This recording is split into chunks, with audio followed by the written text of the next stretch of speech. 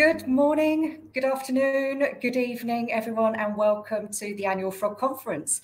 My name's Lucy Evans. I'm the Chief Customer Officer here at Frog, and it's lovely to see so many familiar and new faces. I'm going to run through a little bit of housekeeping in the agenda first, and then I will hand over to our Managing Director. So for those of you who are following us on Twitter, it's hashtag Frog21. You'll have already noticed, and I can see a few of you are chatting on the chat channel. Please keep the chat moving, talk to each other, ask questions. There is a specific questions channel on the right-hand side of your panel if you've got something that you want to ask one of our team privately. However, the chat will be monitored throughout this presentation today. So, quick run through of the agenda. I'll be handing over shortly to Gareth Davies, our MD and our founder of Frog. Then we'll be doing, as we always do, a little bit of exciting news about what's coming next in our development by Quince. We have a dedicated section to talk about the new Frog development platform. We'll then be joined by Sarah Birch from River Tees Multi-Academy Trust. Then we have a panel discussion hosted by Mark Anderson. Because it's quite a long time to be sat in front of your PC, we'll have a very short comfort break, and then we will start the first of our trilogy of webinars, and this is all about including parents in the child's learning journey. So I'm hoping now that Gareth is getting ready to come and join me on stage, and hopefully I know he's had a couple of issues with his camera this morning, so I'm hoping we'll get to see him. And if possible, Chris, are you able to bring Gareth on stage for this morning's welcome? Good morning, everyone. Thank you so much for coming to see us today. I'm going to jump straight into it. I've just got 10 minutes and lots of pictures of what you guys have been doing over the last year or two to share with you. So back in 2020, you guys were furiously planning in preparation for what was back then completely unknown. And really, I just want to show what you've done, but not really to congratulate ourselves for how we coped with it last year, but more, a lot of those things have stuck. A lot of those things schools are still doing, even though they've gone back into the classroom. And that's around areas like remote teaching with online resources, involving parents. How do we make sure the kids don't fall through the cracks when they're not in the classroom? And how do we know that the kids and the teachers are doing okay? And I'll cover that last point quick before we get into the main part. So there's been issues of bereavement, isolation, loneliness, depression as well. And I know for particularly young children, it's been particularly challenging. It's mostly all they've seen all their young lives is this pandemic. So we've needed to identify vulnerable students. We've needed to check that staff are okay. And a number of schools have built health and wellbeing portals full of useful information with things like emergency buttons for teachers and the ability for children to jump on and book a private meeting. River Tees Matt have also done one here, created an encyclopedic portal containing advice for staff. You will be hearing more from their CEO later on today. And the counselling service at Gareth Academy also created an area to support their children as well. I think it was 1,200 times this site was visited. These things aren't a technical achievement for Frog or for the schools, but they have been really important throughout this last 12, 18 months. I guess it's good that people can throw these things together super quick. Right, so on to the more ambitious things. There's three main patterns that we've seen over the last 12, 18 months. New teaching models, new assessment models, and much higher parent expectations as well.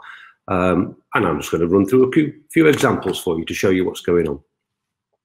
I have to say that quote there, for me, the pandemic was the best thing to happen to Frog in our school. That was in terms of usage. Nikki didn't mean anything else by that.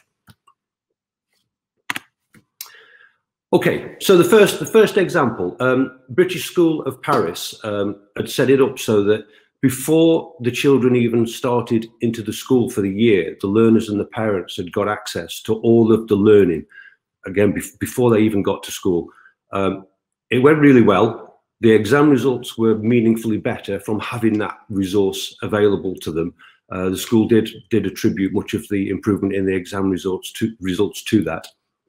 And a great anecdote from there is that one of the children left the country to go somewhere else, and after arriving at the other school, ended up jumping back on roll at British School of Paris as a remote learner because they preferred the provision of having everything available to them. Also, Oak House Barcelona put all of their lessons online, and they used a lot of videos of teachers. And we know from past research that children love having videos of teachers on there because they can pause, they can rewind, and with all of the learning materials on there as well, the children are going at their own pace. Sometimes they want a little bit more time than is available in a typical class. Sometimes they need less. And generally speaking, we do hear a lot that children prefer having everything they need that they can go through, like their YouTube videos, I suppose. I am told now that now Oak House are back, that all of the teachers are still using these techniques because they've seen the benefits for themselves. And in all of these examples, as we've gone through the lockdowns, Frog's typically been used by a few enthusiastic schools in a few enthusiastic teachers in schools that drive it. And obviously during this process, every teacher's got involved in these schools because they've had to do so. So it's been a bit of a crash course for them in these kind of technologies, but they have seen the benefit of using this kind of stuff. Winston Churchill School, before the lockdowns, John Parsons there had got a good bank of their learning materials onto Frog anyway. He's a strong belief in that, and he'd got that ready to rock beforehand. And because of that, their journey through this was obviously maybe a little easier than many others. During the lockdown, John's then made sure that every single thing that the teachers did, be it an assignment or some extra content that was built, everything was built for the long term, not just for the lockdown. So it was properly set up. It tagged it with various curriculum objectives so the kids could get to it with a very long-term view. And really, this is the most important bit to me, I think. Again, a quote, last year we worked to get all the sites on Frog populated for every lesson, ready for the start of the week. It isn't easy to do. It is a lot of work. But now this year we can simply tweak what's already there. And this is what it's all about, really.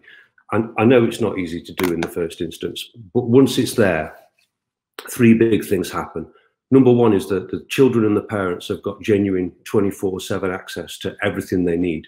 And as you'll see later on, when we can give them information on where their weak areas are through assessment, they've got all the tools they need really to take ownership of their own learning. We also see that teachers focus more on tweaking and improving a central bank of resources rather than maybe sourcing them. And the third area is the level of sharing between teachers goes up as well, because all of the learning materials are available not just to the kids but to other teachers. So to be clear, it is work to set this thing up, but once it's up, the reduction in teacher workload can be significant. And I think the important thing here is that most of you guys have had to do this in some form or other. You've got it there, ready to go. I think that's it for that bit. The last thing really is that think of this, if you were using assignments in Frog, that's maybe transactional. But once all of the learning materials and everything are online and anybody can get to them whenever they need them, it becomes more transformational inside the school. And we have a lot of examples of that happening. Okay, super quick on to new assessment models. It's undoubtedly been more challenging to check up on your kids when they're not in the same classroom and they're sat at home. Again, this is Winston Churchill as a great example. They've been using Frog Progress to make sure that kids aren't falling through the cracks.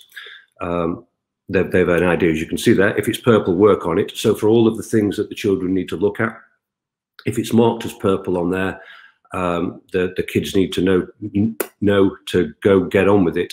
And bear in mind, Winston Churchill had got all the learning content on there. They were given the area they need to look at and the resources to be able to go do that. It's a really simple but powerful principle, really. Put your learning materials online and then show the kids where they need to focus their attention. Greenshaw, similar objective, but done in a slightly different way. Again, these guys were doing this before the lockdowns. So Greenshaw School have been running every couple of weeks low stake quizzing for the entire school. And what they do is they give the kids a load of, I say, low-stake questions that cover everything they've done over the last few weeks for every single subject, and it gives like a diagnosis, if you like, of where any children are struggling. It highlights common misconceptions. Children are given the results of those quizzes the following day, and then any areas are picked up in class during the next 2 weeks to make sure everybody's rocking and rolling. And as you can imagine, that process became infinitely more powerful during lockdown.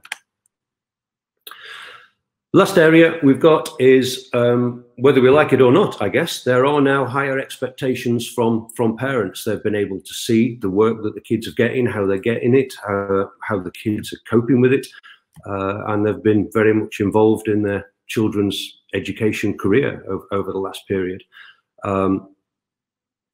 Some have become key parts of that process, but everyone's really had the chance to observe it. And it's brought a great opportunity for those that want to grab it to bring some enthusiasm and ambition to that. And I guess the key thing here is that we know that children who've got parents that care about their education do better than those that don't. So there is an opportunity here for us to grab that. So Finton School did this by sharing the learning materials with mum and dad, and then getting mum or dad to take a photo of the work that the kids have done using Frog Snap, which then goes onto the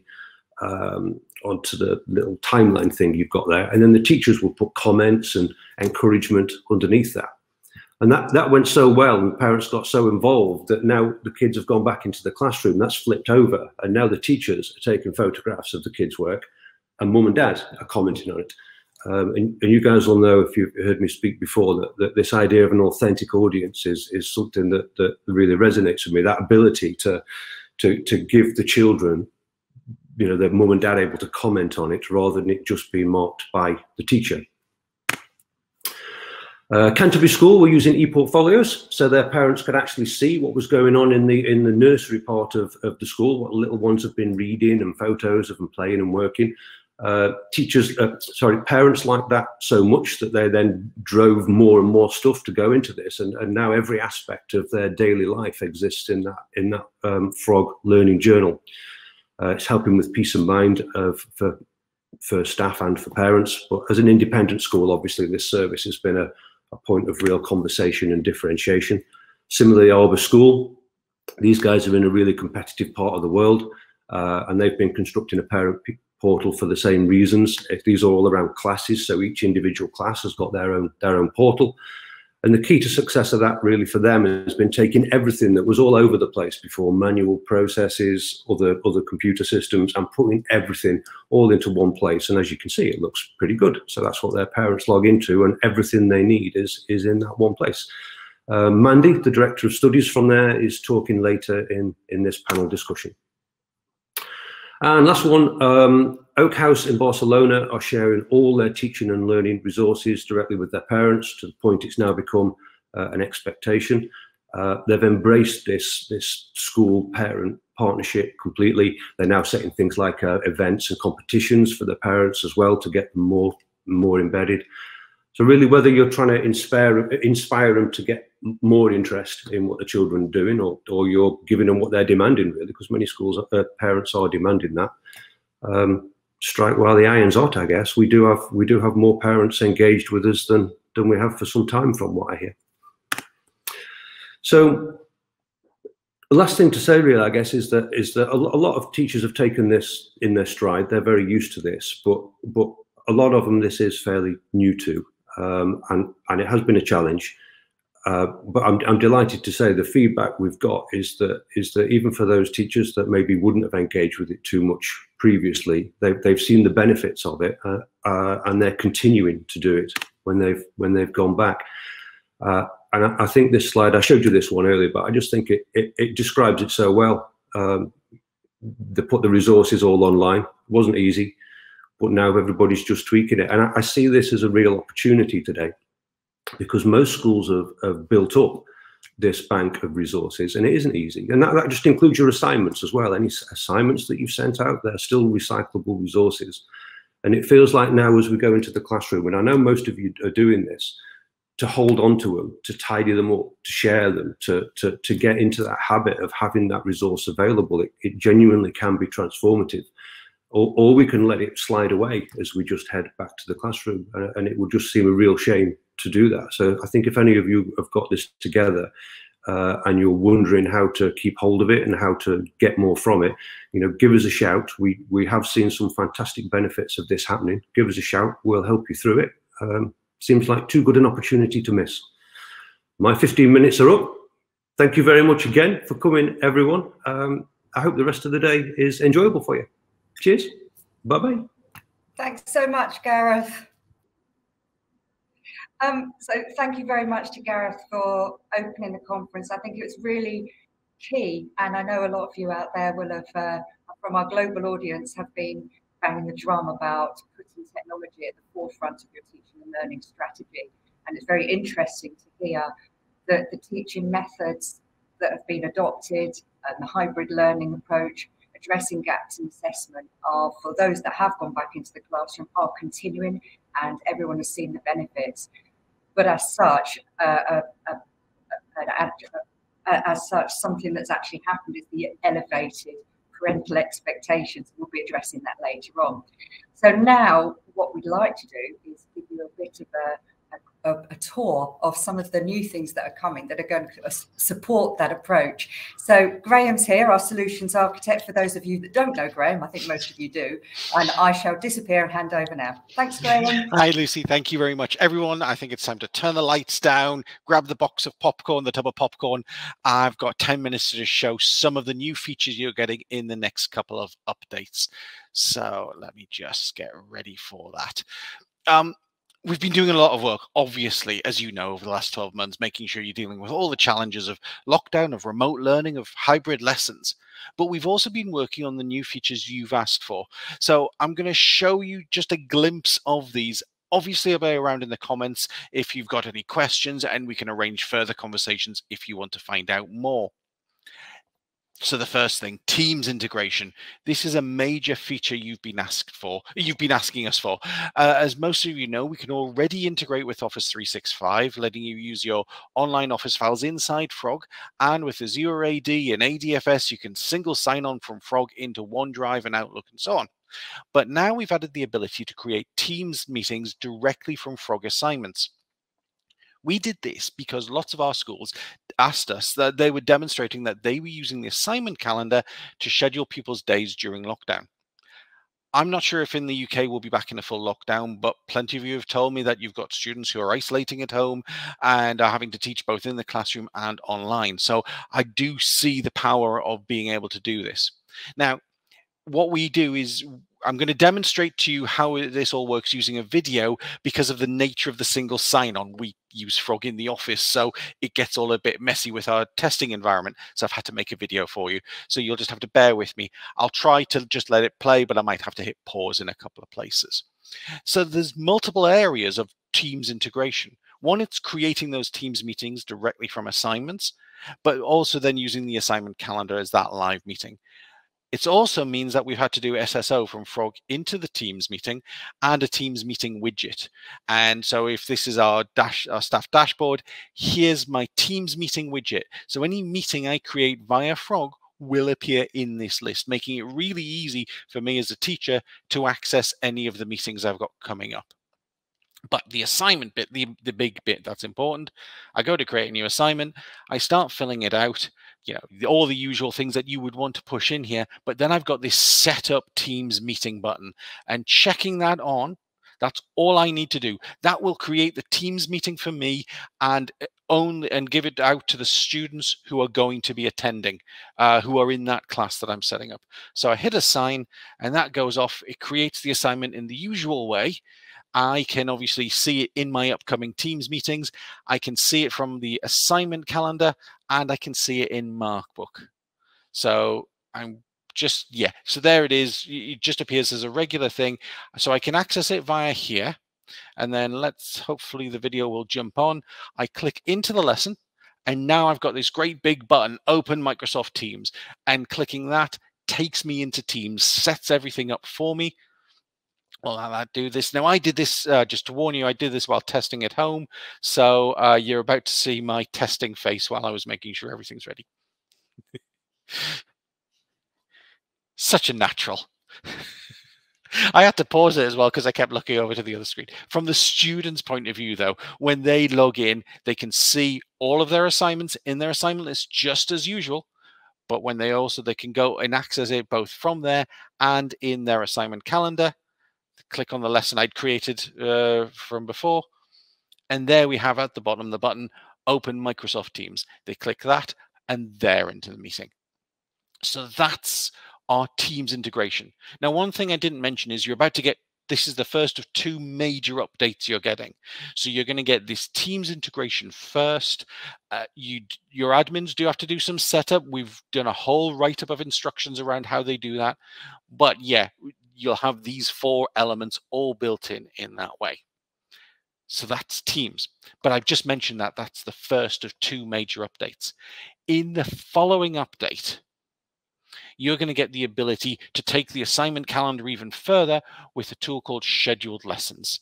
And I'm going to show you this live instead of another video. So I'll just jump over to my Blue Peter. Here's one I've prepared earlier.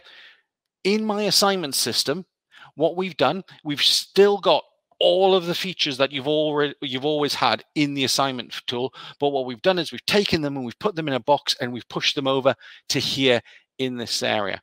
So if I want to set an assignment, by default, I'll not have to change anything at all. I still have my visible from date, my issue date. I still have my due date. I still have my autoclose. Everything is the same.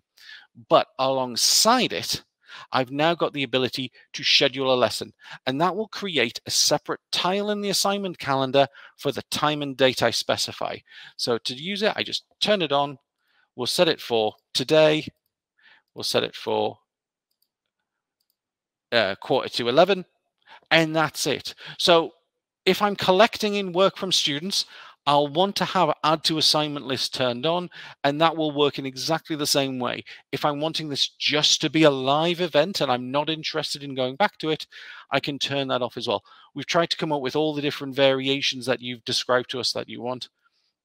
I fill all that out. I set my due date. What have I missed? Oh, let's go through. I've got an activity, and we'll assign that out that way. So that will now fire off, and that's gone over to the students area. And if I come over and show you what that looks like from a student point of view, here's my assignment calendar. Now, one of the things that I liked about this, as described to us by schools that they wanted, was the ability that maybe on a Monday, you will have your lesson, you will have that tile available there, something like this maths lesson. Click open on it. I might not be using Teams, so I might well have a Google Meet in there, but I've also got a file drop because I'm going to use this to collect in work. So I have my lesson on the Monday, and then the students come back and hand that work in on the Thursday, and it's the same lesson. Now, a cute little thing I'll just show you is I am logged in as a student. If I go on to click on a lesson for tomorrow, I get a little message saying I'm too keen.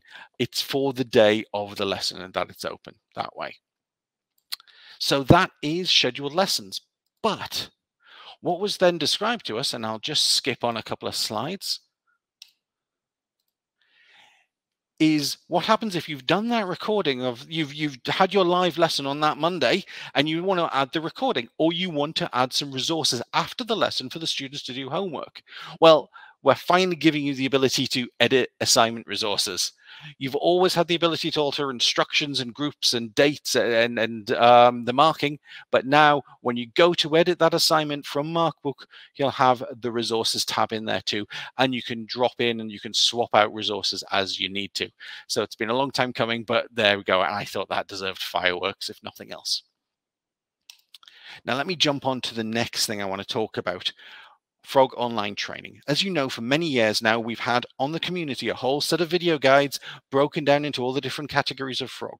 Well, Stefan's going to show you the platform in a few moments, but what I've done is I've taken all of our training materials and I've rewritten them into, not just me, but we've rewritten them into an entire online training platform. And here today, I'm making you an offer. If you want to have all of your staff have accounts on our online training platform, and you as the Frog coordinator, you'll be able to oversee all of the modules, how staff are progressing through them. You'll be able to ask for modules to be made mandatory for staff to do them. If you want that offer, drop me a line after this. We'll talk. We'll get all your staff accounts set up. And it's a great way of ensuring that that knowledge is being passed on among your colleagues. That's what we can do for all the staff in your school. But what about you? Well, in the summer, we soft launched our advocate program.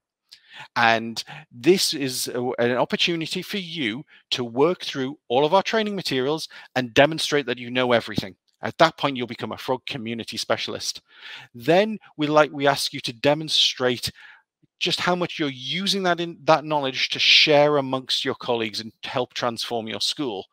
And that makes you a Frog community genius. And Adrian, Martin, Paul, Tizzy, and Richard are all our current geniuses. We soft launched this in the summer, and these guys just blasted through because they were already doing this. So this was a case of them assembling their evidence.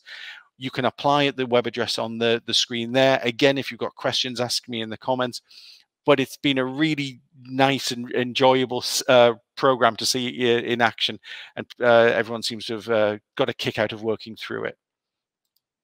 Now, the next one, this doesn't really fit here, but I'm going to give it a quick mention because it's already being used by schools in really creative ways. I'm not going to go into details here, except to say that using our form security, we can display personal data to the logged in user. And this can be anything from third-party logins, clubs, and music lessons to SOCS timetables. And I've even helped one school share GCSE results on results day, so it's well worth checking out. But of course, I couldn't possibly do it now and next without talking about the Frog Academy and all of the different tools that we've got in here that's available. Now, for those of you unfamiliar with the Frog Academy, it's simple. There are ways of assembling Frog sites in such ways just to create really quite complex solutions that solve problems for you in school. So we've got everything from the appraisal and lesson observation system to behavior to IT help desks to money-saving digital planners. And that offer is open to everybody. As part of your Frog Learn license, you can have any of these tools installed, and I'll talk you through them. One thing I love about the Frog Academy, though, is how much it's inspired everybody. And we've had situations where schools have contacted me to say, would you like our portal for GDPR? Would you like our HR portal? And so we've taken those, we've built them up, and we've now distributed them to dozens of other schools. So these are all available still. And if you have any questions about them, then again, get in touch with me in the comments. But Lucy, that was me doing a whistle-stop tour. I hope that was clear for everyone. More than happy to discuss in more detail, and I hope to speak to you soon. That's brilliant, Graham. Thank you. I think you've got a bit of a Google party wants to communicate with you at some point as well. So we'll set that up. Fantastic. And just to reiterate what you were saying, for those schools that don't have Frog here, the Frog Academy, everything available in there is built from Frog, using Frog without hitting our development team. And it's available for every Frog school for free. Yeah. Lovely. Right. Thank you so much, Graham. Thank you. All right, thanks. The next section, you'll have seen Stefan on the chat as well, and Stefan is going to join us to talk about Frog's professional development platform. Now, although we've already talked about all of the new and groovy things that are happening in Frog, this one deserves a dedicated slot. So I'm going to pass over to you, Stefan. Thank you very much, Lucy. And I'm just reveling here in the idea of this bronze statue of Graham at Greenshaw. I think that'd be fantastic, and I'd certainly put money into that. So get in touch with me, George. I love the idea. So hello, everybody. Lovely to have you all here. This year, we launched our professional development platform to schools and to multi-academy trusts. And after my small slot, Sarah Birch from the River Tees Multi-Academy Trust will be, and she was promoted by Gareth to CEO, and we'll have a chuckle about that when she comes on. But she'll be coming on to talk about what they're doing with the professional development platform and how that's impacted on the culture of the trust. I wanted to take a few minutes first just to give a bit of context around this platform and to tell you all what it's about, and to show you what it looks like and how it sort of hangs together. Now, while we've only just started delivering this into schools and multi-academy trusts for staff training, actually we've been delivering it at scale to some very high-profile organisations over the past couple of years. Organisations like Wessex Water, which is a large utilities company down in the southwest, companies like Civica. In both of these cases, they've got a lot of staff. They are all working remotely. Civica's staff, there's 4,000 or 5,000 of them, are based all around the world in different offices. Wessex Water, they have lots and lots of engineers, again, 4,000 plus, out on the road, fixing pipes here, there, and everywhere, or whatever else they need to do. Things like compliance is really important in these companies, and they needed a platform to be able to deliver this at scale and with economic advantages.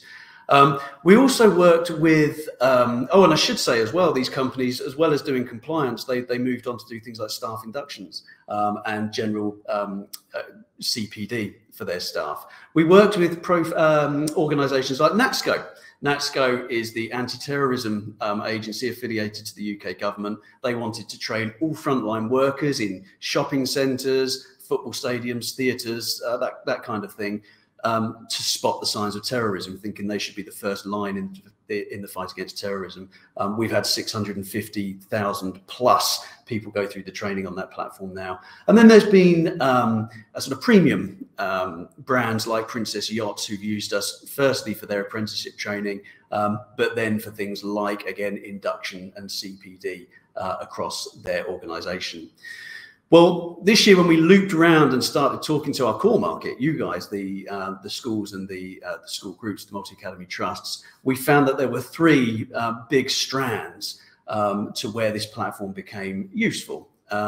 The first was compliance, and with multi-academy trusts particularly, the landscape around internal scrutiny and the legislation that's come out around internal scrutiny makes this more significant than ever, certainly over the last 6 months. So we've got compliance is one strand, induction is a second strand, making sure we're inducting people across a large organisation into the culture and the processes and procedures of the organisation.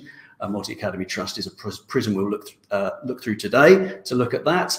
And then finally, CPD. And again, if we look at something like a Multi-Academy Trust, there's pockets of expertise and good practice all across a Multi-Academy Trust. And what this platform allows us to do is bring all of that into a central place so everybody can benefit from that expertise. So I'm just going to take a few moments before I bring Sarah on from the River Tees Trust to give you a bit of a view of the platform. So I'll share my screen now. There we are. Okay, so this is very straightforward, very simple to use. Everyone in this platform is a learner. Now, I've logged in as a learner with some management responsibilities and some admin permissions as well. But everyone's a learner because, of course, right through to the CEO of a company, we're going to need to do certainly things like compliance, GDPR training, health and safety training, that data protection training, that sort of thing. Now, when we log on to the platform, we've got a menu along the top. Down the right-hand side here, you'll see things like links and Twitter feeds and videos. This is a training portal, so anything you think is relevant to your organizational training will sit down the side there. But the important bit is this. These are all of the modules, all the courses that we'll need to do. And for a learner, this is split into two lots. The first is mandatory training. So these are things you have to do, like compliance, like GDPR, like induction training that new starters would have to do. But then there are what we call my choices. This is the training you elect to do, and we'll look at that in a second. Now, with the stuff you have to do, the mandatory training, the compliance training, that can all be date stamped. Any of this can be date stamped. So you have to, for example, have done your GDPR training by the end of October. And Frog manages the admin behind that, reminding people and sending out emails and so on and so forth. It's worth mentioning we use this internally at Frog, and we've all just been doing our GDPR training as it happens over the last week or so, and everyone's now up to date with that. We then have a catalogue, and this is where you elect to do your training. This is a bank of training modules and courses that you'll build up over time that learners will be able to come in and choose from. As you'll see here, what we've done is we split this into, this is a mat, we split this into classroom practice, data and privacy, health and safety, induction, personal health and well-being, and so on and so forth. You'll have full control over this, and you'll develop these courses, although we are facilitating schools and multi-academy trusts sharing some of the modules that they create as well.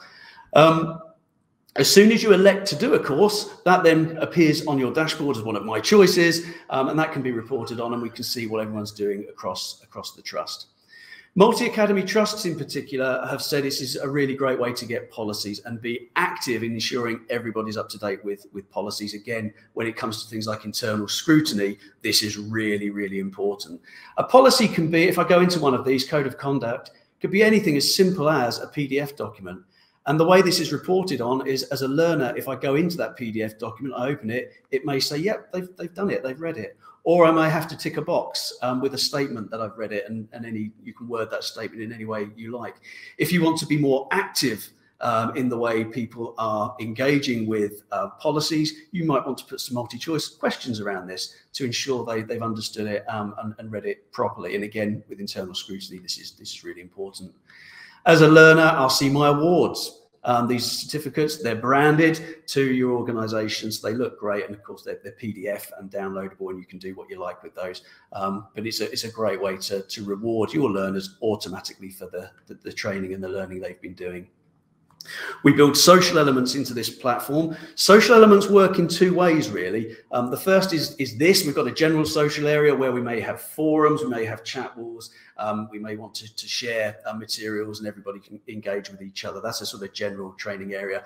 But when we build these courses, when we build these training courses, you can build elements of social learning into that too. So if I'm doing, I don't know, a course on managing boys' behaviour in the classroom, there may be an element of that training course where I have to go and add to the forum and actually engage in the conversation. And there's lots of activities like that bring this training alive.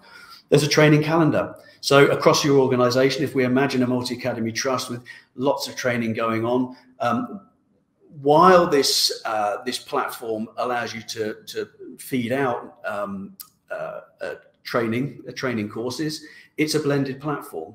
So it's also promoting the idea of face-to-face courses too, and helping you to manage that. That may be a Google Meet, a Teams Meet, it may be a training session going on in the main hall or a seminar room. But you'll be able to see all of the training courses available to you as a learner, and you'll be able to sign up to those from here.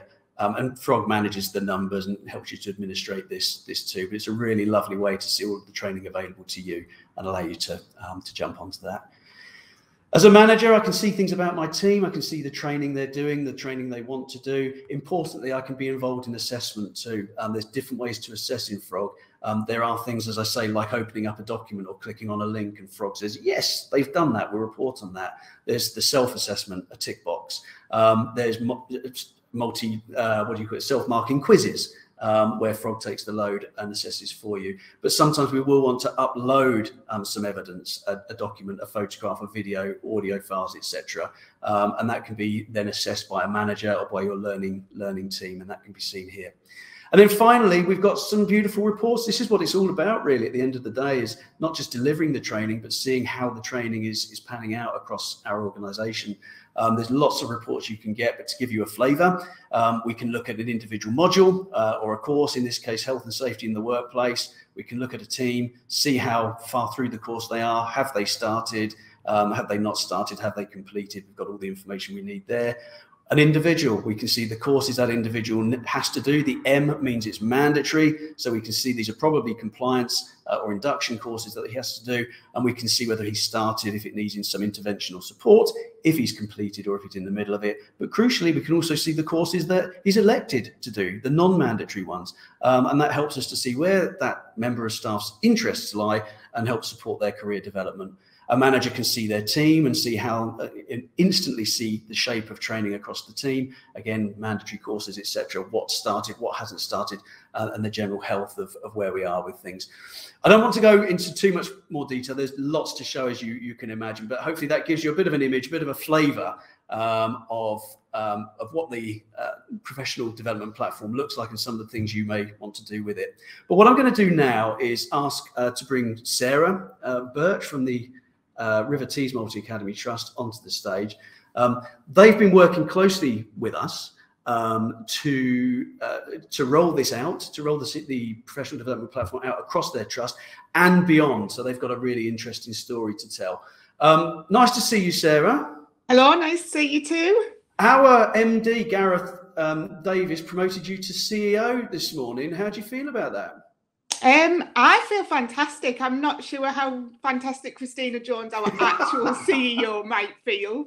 But actually, yeah, I'm going to leave her with that workload. Thank you. Yeah, awesome. Well, I'd like to be the first to congratulate you on that. And I'll hand the floor over to you, Sarah. Lovely, thank you. I'm just going to share my screen, so just give me a moment. And hopefully this all works for you. Slideshow. So, can everyone see my screen there? Because now I can't see anybody.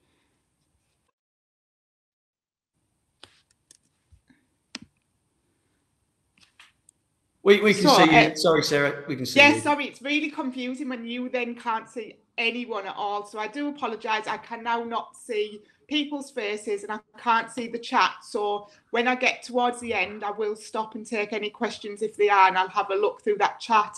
And I am on the next part with the conversation. So as Stefan's been talking about, we have partnered up with Frog. We've been in partnership with them for a long time because they've been our VLE. But we wanted to design a training platform that met the needs of our trust. So that was the reason that we chose to sign up with them. So a little bit about ourselves as a trust. So I work for River Tees Multi Academy Trust. That's our strapline. We change lives, and I truly, truly believe that we do change the lives of our learners that we work with. We are an alternative provision trust. So that means that many of our learners have either been excluded from school or are at risk of being excluded from school or are in a home and hospital teaching provision. So the work that we do is very unique. It's almost a bit of a unique market. So we have a primary academy in Middlesbrough. We have a Middlesbrough Academy in Middlesbrough. We have a high academy in Middlesbrough, and we have the home and hospital teaching in Middlesbrough. That sounds wonderful. If you ever visit us, we are almost one site, but Ofsted view us as 3 separate schools. So I won't refer to 3 Ofsteds in 14 working days as senior leadership. It was very intense, very tough, but also a really rewarding experience. We also have an academy in Gateshead, our River Tyne Academy, and that's for Key Stage 3 and 4.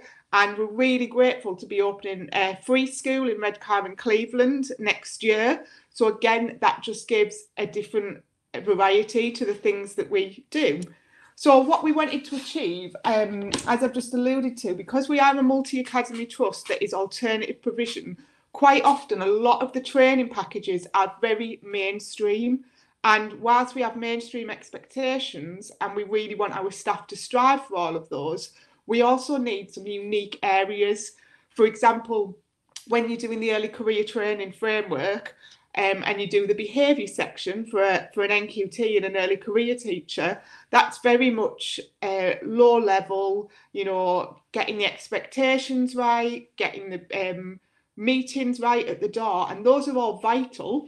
And I'm not disrespecting them at all, but for a setting like ours, that has to be bread and butter practice. And actually, we might need something a little bit different for our ECTs when they're looking at behaviour. When we're planning for a group, in a mainstream setting, you're very much planning for 30 learners and moving things on the way that you need to. our learning is very much bespoke to individuals. How do we do that for each individual learner? There are 10 learners in a class, so we need a pedagogy that looks a little bit different. So it was really important that we could build a professional learning area for our staff that met the needs of our trust and our academies. We wanted also to empower staff in roles to create purposeful professional learning for their peers. So we have some real key players within our setting, you know, safeguarding being one of them, attendance, our PDLs, and we have roles such as a PDL, a personal development lead, that other schools don't utilise. So actually new staff coming into our school need to understand what that role is. If they've got aspirations to be in that role, they need to understand what training they need to access and what that role would look like. So we wanted to empower the staff that we work with to say, do you know what? You can build a Frog course that explains your role, or that we can tailor to your role so that those with those career aspirations are able to move in that direction. And through that, we wanted to provide opportunities for staff to train for progressive other roles within the trust. So if you were a TA with an aspiration of being a PDL, actually, we could set that training up so that at a point of coming to an interview or applying for a role, you've got the ability to have said, well, actually, I've accessed some of the training for that role within the Frog courses, and this is my learning. I think we can all say that we've been for interviews for positions that we've not yet been able to experience, and it's really difficult to draw on the learning that you will do in that role when you haven't yet experienced it. So what we hoped through Frog courses is we could build a platform where people could almost try before they buy, get some learning in that area. We also felt that we had a really strong induction programme. We went through all the different aspects. So, for example, my aspect was teaching and learning. You know, I would sit and spend time with them, showing them how to get on our Pixel area. I would sit and spend time with them, showing them how to get onto our Frog area and how to access that. When we took a step back and we looked at what Frog courses could achieve for us, actually, a lot of that was administration. It was like how-tos. This is where you access it. This is what you need to click on. And actually, if we built a course for that, then the induction time with the person who leads could become flipped of actually what we can do is support you in the aspects that you found difficult rather than teach you how to access those. So we felt that it would give a real key flavour to our induction where they can do the learning, and then the time with the person who was inducting them in that area would become real quality time where they could come with key questions, key learning, and we could really unpick that and support them with it. And the other real big positive for us that I will go on to talk about in the conferencey part was we now had a central area for our professional reflection and development model. So for everybody else, that's our appraisal system. We've taken time, we've really looked at how we wanted to develop that and how we wanted to change the model. And we've worked with Frog that is now built into Frog courses, and it's a real positive area. So I'll touch on it with you today, but we'll also talk further about it later. So again, we approached Frog. It was a conversation with them. At that point, they were working with external companies, not educators. And we were like, do you know what? We really want to buy into this. This is something really positive for our staff and something that we can build that is bespoke to the learning that they need from us. So the benefit of working with Frog is anyone working in our industry knows that we have thousands and thousands of platforms, you know, exam bodies, management systems, all needing different usernames and different passwords. And actually, we had Frog already, and Frog courses give us the ability to use the same username and password. So whilst that seems something really simple on the ground, it's really time effective. Also, our staff were already using the Frog VLE, so they were really familiar with the accessibility, which widgets they could use, how to do that. And because the course used the same structure as the VLE, They were already quite competent with the widgets, the page layouts, the features, which makes building a course really accessible for everyone. There's a few new tweaks to learn, but that takes about 5 minutes, and then you are away and you can build courses in whichever way, shape or form that you want. I heard Stefan touch on this earlier. We can add the policies to the course, which is a real positive feature, and it identifies when they've been read. So, such as the Keeping Children Safe in Education course, we can attach our school's safeguarding policy to that training and ensure it's been read. We can also attach the KITSI document to that and ensure it's been read. So it gives us a real secure way of tracking that those policies have been read and understood. And it sounds really simple, but actually putting the policy onto Frog courses with an expectation that it's read and the tick box to say that it's been done, and building it as a course with a few key questions allows you to ensure it has been read and understood. And we found that you can put activities towards the end where staff can identify if they need further support or further training, and it notifies key people. So it really becomes an area where you're assessing learning of policies and procedures within your school, rather than just read the policy, tick, you've done it. The other positive is the course builders allow people to remember where they're up to. And we all know what it's like. You start a course with good intention, you sit down, you know you've got a clear hour in your diary, you get partway through and distractions start to happen and you have to leave for whatever reason. Well, the Frog courses allows you to remember where you were up to. So when you go back to the course, you start from that remembered point. The courses can be set as mandatory. So I can say that this is an expectation that we expect our staff to complete this. Or, as Stefan said earlier, it can be just left so that they can optionally go into that, so they can have a browse through, think, for those in education, I've got a spare half hour. We all know what that looks like. I'm going to access this course. The positive about the mandatory is it can be set with deadline dates, and those reminders are sent out automatically. So I don't need to think as the lead, I must remember to send out a reminder email because everyone needs to do that training. And then the real positive is it feels corporate. We are a trust and we are a learning environment, but we can personalise all the content and all the graphics to our trust. As you'll have seen from that front page there, that is River Tees branding. So the front page really looks and feels like our trust. So we achieved this by working with Frog.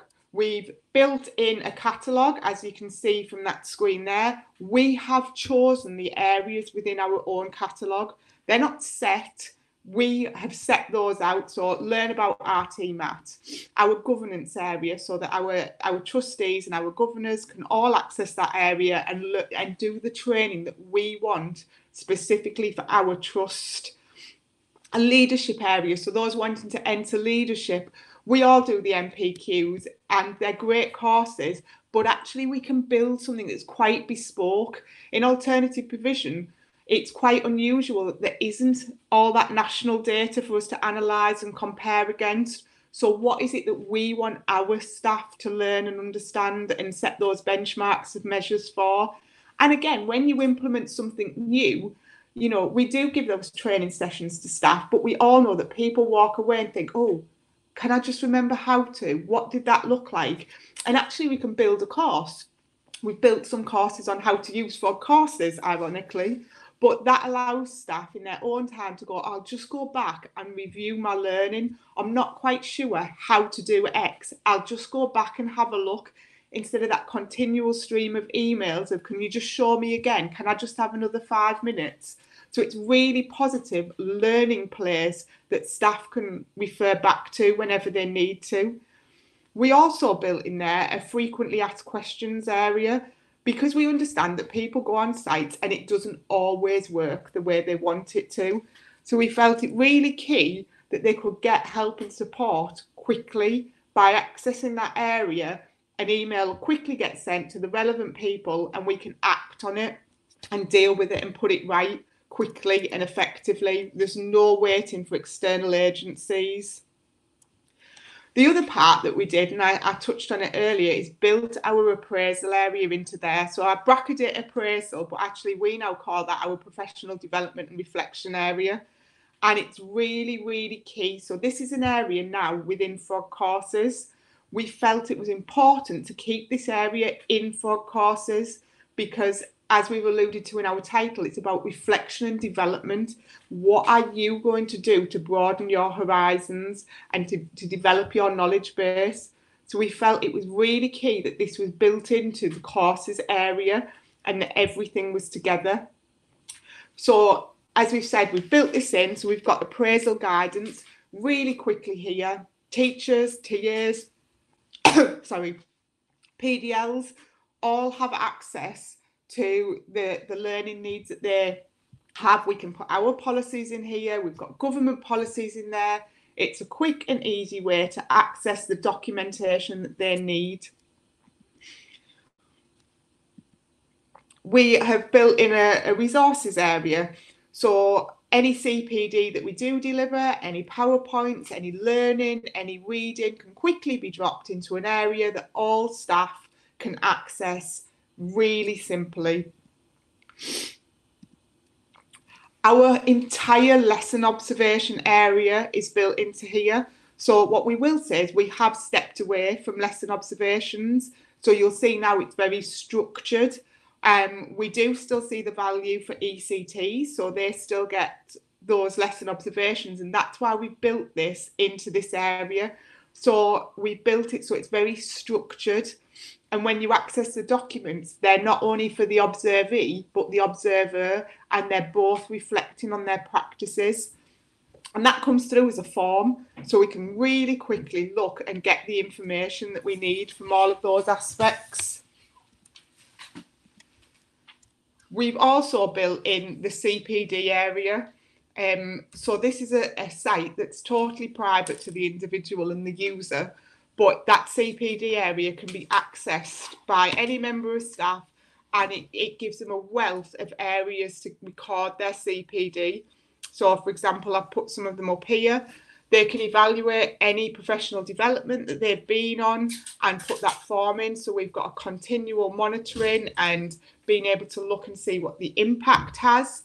They've got an area to request professional development, and that is really effective because we've gone down all the lines. I've been quite ruthless in how rigorous that aspect is, but we've talked about who will need cover, how they transport there, so we can totally budget for that CPD, and then that request will go to their line manager initially and be signed off. And if the line manager is in agreement that they can attend that training, it then goes through to our business lead.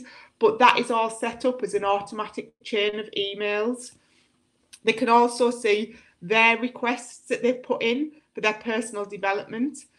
We felt it's really important as well that the staff are able to celebrate the CPD that they lead and that they disseminate. So that's built in, because we all know what happens is you get to that appraisal at the October point and you're ruthlessly going through your diary going, what are all the things that I've done through the school year that I want to share?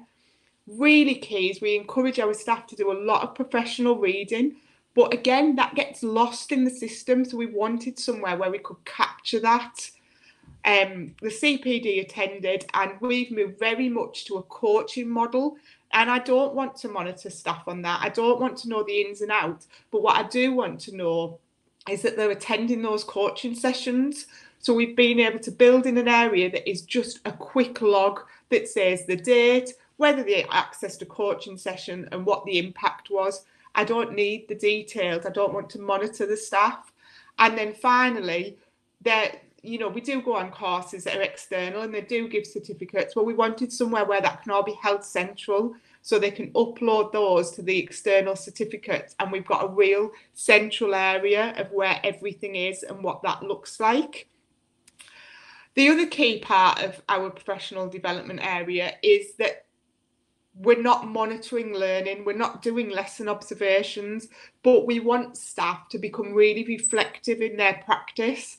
So we've built an area where they can upload their own recordings of lesson observations, as in their lesson, so that they can work with their coach, they can work with mentors if they're early career teachers, and they can unpick that learning. Or ultimately, if they're teachers well in their career and they just want to take a step back, because we find that when you're in the moment teaching, you see all the things that are happening, you react to the lesson, you don't almost unpick because you haven't got that ability and that time space to do. So we felt it was really important that teachers could take ownership, record their lessons where they wanted to, and upload these into the appraisal area. So there's a central area that's captured, and this is private to that individual. You know, SLT aren't going in and monitoring this. This is about their learning, their capturing of their progress and their development and where they want that to go.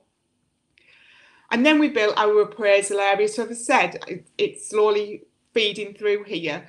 We completely changed that. So our appraisal now is based on two key aspects. It's based on some self-reflection of where they want to be, and that's going to be their coaching session, and an inquiry question, which is using their knowledge of our children and their data, and a question that they think will impact on outcomes, and they analyse that and they look at that. And actually what we've been able to build here is real purposeful forms that are bespoke to the needs of our staff and our school. And that has been a real honour of working with Frog, that they have built what we need as we need it. It hasn't been an external company that's gone, these are our frameworks, and you almost do that, we'll fit to your framework. Actually, Frog have been really supportive in developing things where they fit to our framework. And I will be honest, there's still areas that we want to develop, and there's still things that you learn about as you're going through the process. But what I will say about Frog is they've been so supportive in when we found a barrier, we work together and we overcome that, and we work with each other, and we built something that is very bespoke and very real to our school. So did we achieve what we wanted? Absolutely. We now have a great professional learning for our trust. Our staff in every role can build that learning for their peers. We've got those opportunities for staff to train for progressive roles. We've got now the ability to deliver the flipped learning induction programme to make it really bespoke to that new member of staff. And we have a brilliant area for our professional reflection and development model with everything in one place. Staff have one login that is about them. And it was really key that when we shared this, a member of our teaching staff at River Tyne actually came to see me and said, do you know what, I want to write down what I feel about this, because I feel that the Frog courses is exciting and empowering. I've been given some autonomy over my professional development. All too often, whole school CPD is uninspiring, repetitive, and has no impact on actual development. But this member of staff felt fortunate to work for such a progressive organisation and can't wait to get started with Frog courses, because what they're seeing is I can go and choose what learning I want to develop my practice, and where I've got learning, I can share that with others and help develop their practice. So a big thank you from me for listening. Like we said, working for River Tees Multi-Academy Trust, and I'm hoping now I can get everybody's faces back. Thank you. It's so strange when you can't see people, so I do apologise, but it has been really positive. So is there anything key that you would like me to pick up, or are you happy to move on to the next section? I think we've got a couple of questions which Stefan's going to answer in the questions section. We've had lots of thumbs up during the chat and really positive feedback, Sarah. So I think it's absolutely fantastic. I'll give you a couple of seconds to jump off and get ready for the panel discussion. Lovely, thank you. Thank you. See you in just a second. But for anybody else, you'll have just seen a message pop up in your screen. If you want to find out anything more, rather than us, we would take that away. And if you want to find out more, if you just click on the Learn More action cog, will get in touch with you or point you in the right direction there. But now it is bang on time for Mark Anderson to join us and host the panel discussion. Mark has got 5 guests hanging in the wings. So we've got Elizabeth Sylvester from Frederick Goff School. We've got George Bly from Greenshaw High School. We've got Phil Spors from Cramlington Learning Village. Mandy Kirby joining us from over in Dubai at the Arbor School. And Sarah Birch back again in just a couple of seconds. Good morning, Mark. Lovely to see you.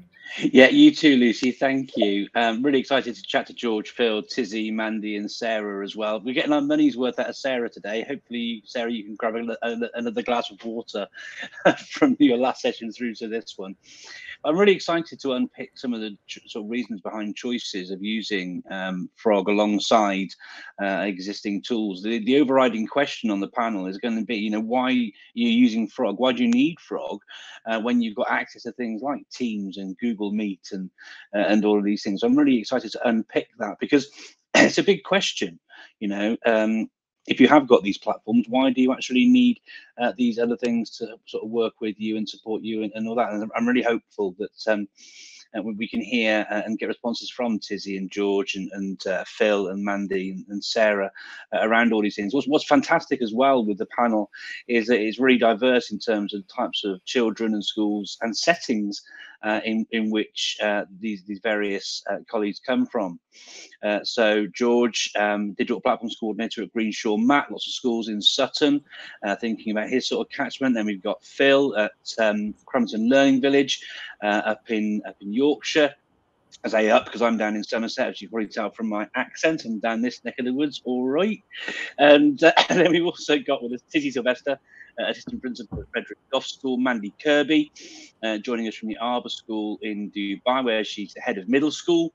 And then Sarah joining us again. I hope you did manage to get that glass of water, Sarah, joining us from the River Tees Mats, and not CEO, but you're the standards lead across the trust.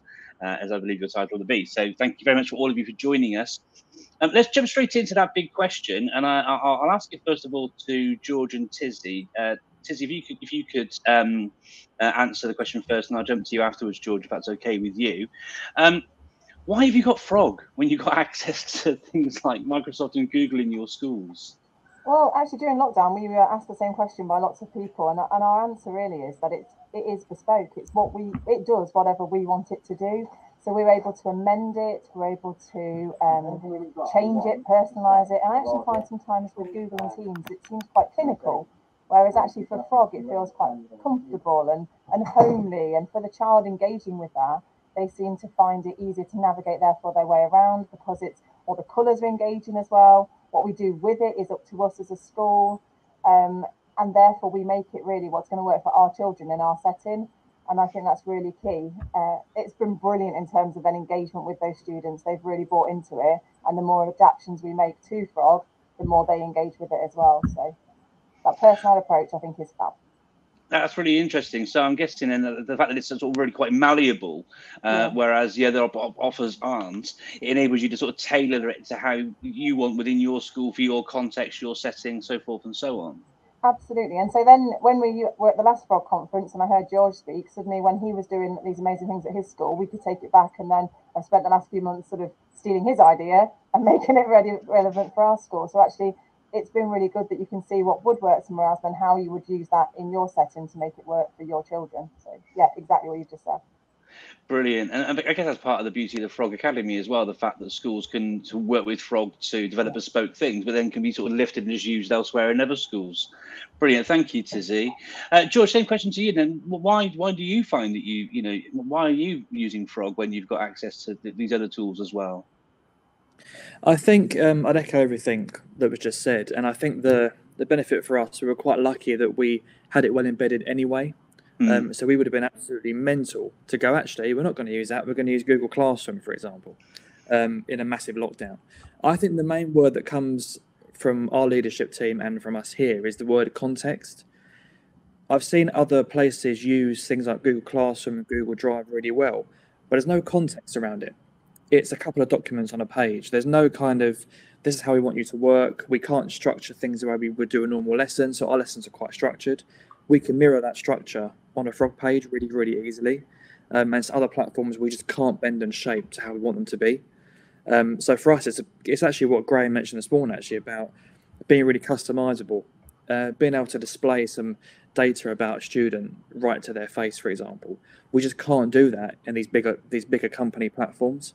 And it's quite nice that Frog is quite homegrown. And we can go to them, we can go to Lucy and Graham and say, can we do this? Yeah, we can do that. Fine, let's build it together and give it to everyone else. So for us, it's context, personalization, and just more friendly for the kids, really. That's really interesting, George. Thank you. And I guess that's also, I mean, you're mirroring, like you said, similar comments of Tizzy there with the way in which you can sort of mold and shape the platform to your particular context. And context is so important, isn't it? But the thing I want to sort of follow up with you, George, is have you got any other sort of use cases alongside of how things are sort of tailored for your particular setting with across? Because you've got to say it's not just the one school within your trust, is it? Have you got any other examples there at all? Yeah, so we've got we're actually at the moment doing quite a lot of stuff that's not actually teaching and learning based and not actually classroom focused at all. So we're looking at the moment at a lot of our systems we have inside the building, and we're moving all of those onto Frog. So a perfect example is the appraisal one is quite big, but obviously that's been mentioned already, so I won't talk about appraisals. But with even small things like we have, rather than observations, we have lesson visits, and they're more informal. So head of department might do 5 lesson visits in a week, for example. Beforehand, she would have gone to the room, written down what she saw the lesson, go back to her desk, type it into an Excel spreadsheet. No one ever looks at it. We're moving that onto a Frog-based system, where it means she's now got an iPad. We're quite lucky here because we give all of our staff iPads when they start. Open up the Frog app, types it in, save, she's done. So that's one example of not teaching and learning, but it's a school system that we have moved from traditional Excel-based filling out a spreadsheet into a more dynamic-based system. And I think you'll see that across our trust, to be honest. A lot of schools are now going, actually, well, why are we doing it like that? We've done it like that for 5 years. Let's change it. So we're looking at more at the moment, more like school systems rather than teaching and learning homework. I think we got that bit nailed. It's more the other side of the more admin-based stuff now that we're trying to focus on. Thank you, George, and that's really lovely to hear as well, because that goes back to the original sort of comment from you both about how flexible Frog is to complement lots of activities, not just to do with the teaching and learning or setting of assignments or marking of tests and all those sort of things as well. That's really useful. Thank you, George. I wanted to jump over to you for a second, Sarah. I was really privileged to get a chance to meet you and other colleagues, including the CEO at the Trust a little while ago. It's a really interesting setting, but can you share about ways in which you're using Frog beyond? Because your setting's so interesting and different to a lot of sort of standard school setups. How are you, apart from the things you've shared already, which is the sort of CPD, appraisal, onboarding, induction, all these different things? How are you using Frog with your learners as a platform to sit alongside everything else that you do? So we have used Frog through lockdown to support our learners, and it was really useful that teachers could then set assignments through Frog. They could get the feedback through. We've been really conscious as a school to think about streamlining systems. So I'm in complete agreement with George. Frog can do pretty much anything you want it to do for your school system. We've looked at it capturing all our behaviour for us, and it can do those things. So what we've had to be really mindful of is setting a structure. So we have our MIS system, but explaining to school what that MIS system does for us.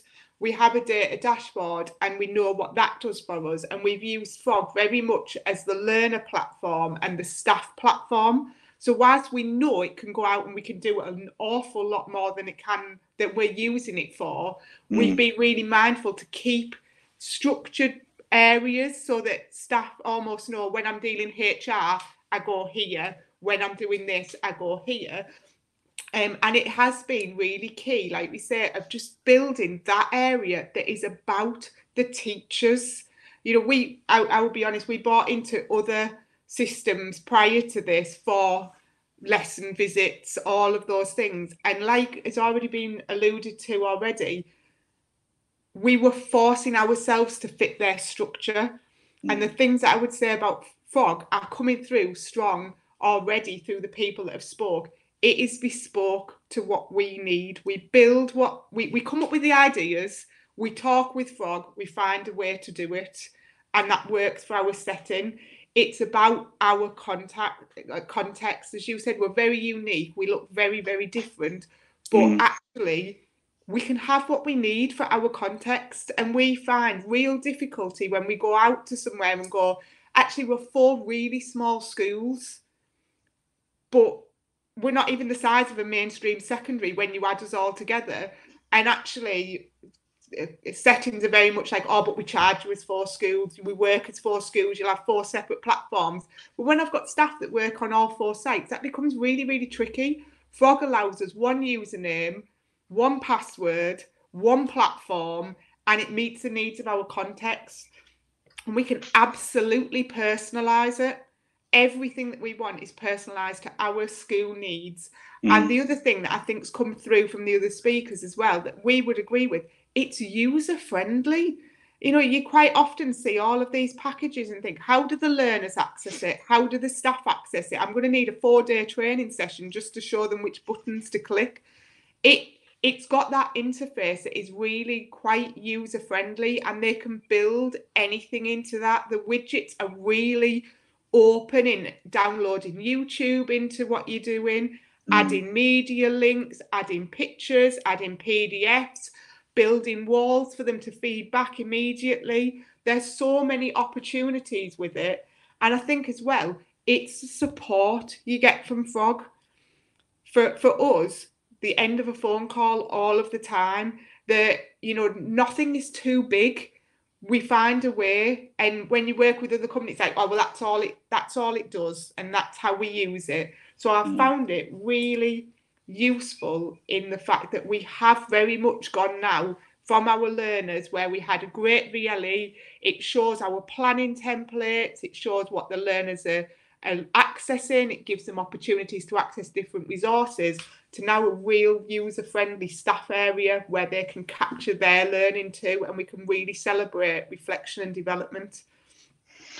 Brilliant. Thank you very much, Sarah. There's so much there. There's some really sort of consistent themes coming through about sort of flexibility, how it's bespoke to you, the ability to sort of have access to the team and they'll work with you, making it sort of shape and fit to your particular context.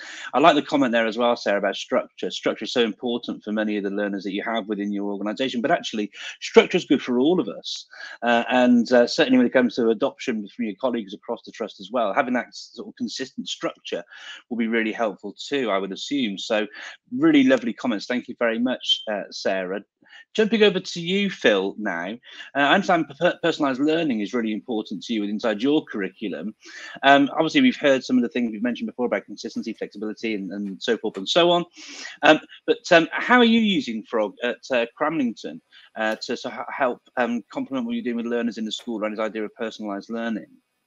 Yeah, I mean, I'll start by sort of echoing some of the things we've said about it being bespoke and customizable, and you know, we're definitely tinkerers at our place. We like to customize things. We like to build our own stuff, and Frog definitely allows us to do that, and that's one of the reasons it is so good for personalizing learning. And you know, we've had Frog alongside Google for a number of years, sort of well over a decade. We use the two together, and we quite regularly review things and look and say, you know, do we need everything that we've got? And every time we have that conversation, we sort of say, you know, we can't get rid of Frog because it's so central to what we do. And that's why it personalizes things for me. We've got tools that allow us to sort of deliver content to students and to let students engage, like your Googles, like your Nearpods, like your Ed Puzzles for video. But what they don't do is really let you understand your students and, you know, the context of those students. And because Frog links with everything, it links with all of those tools, and it links with our MIS. We can pull data through, we can put our own data in. We're able to pull everything into one central place so that we have access to that information about our students.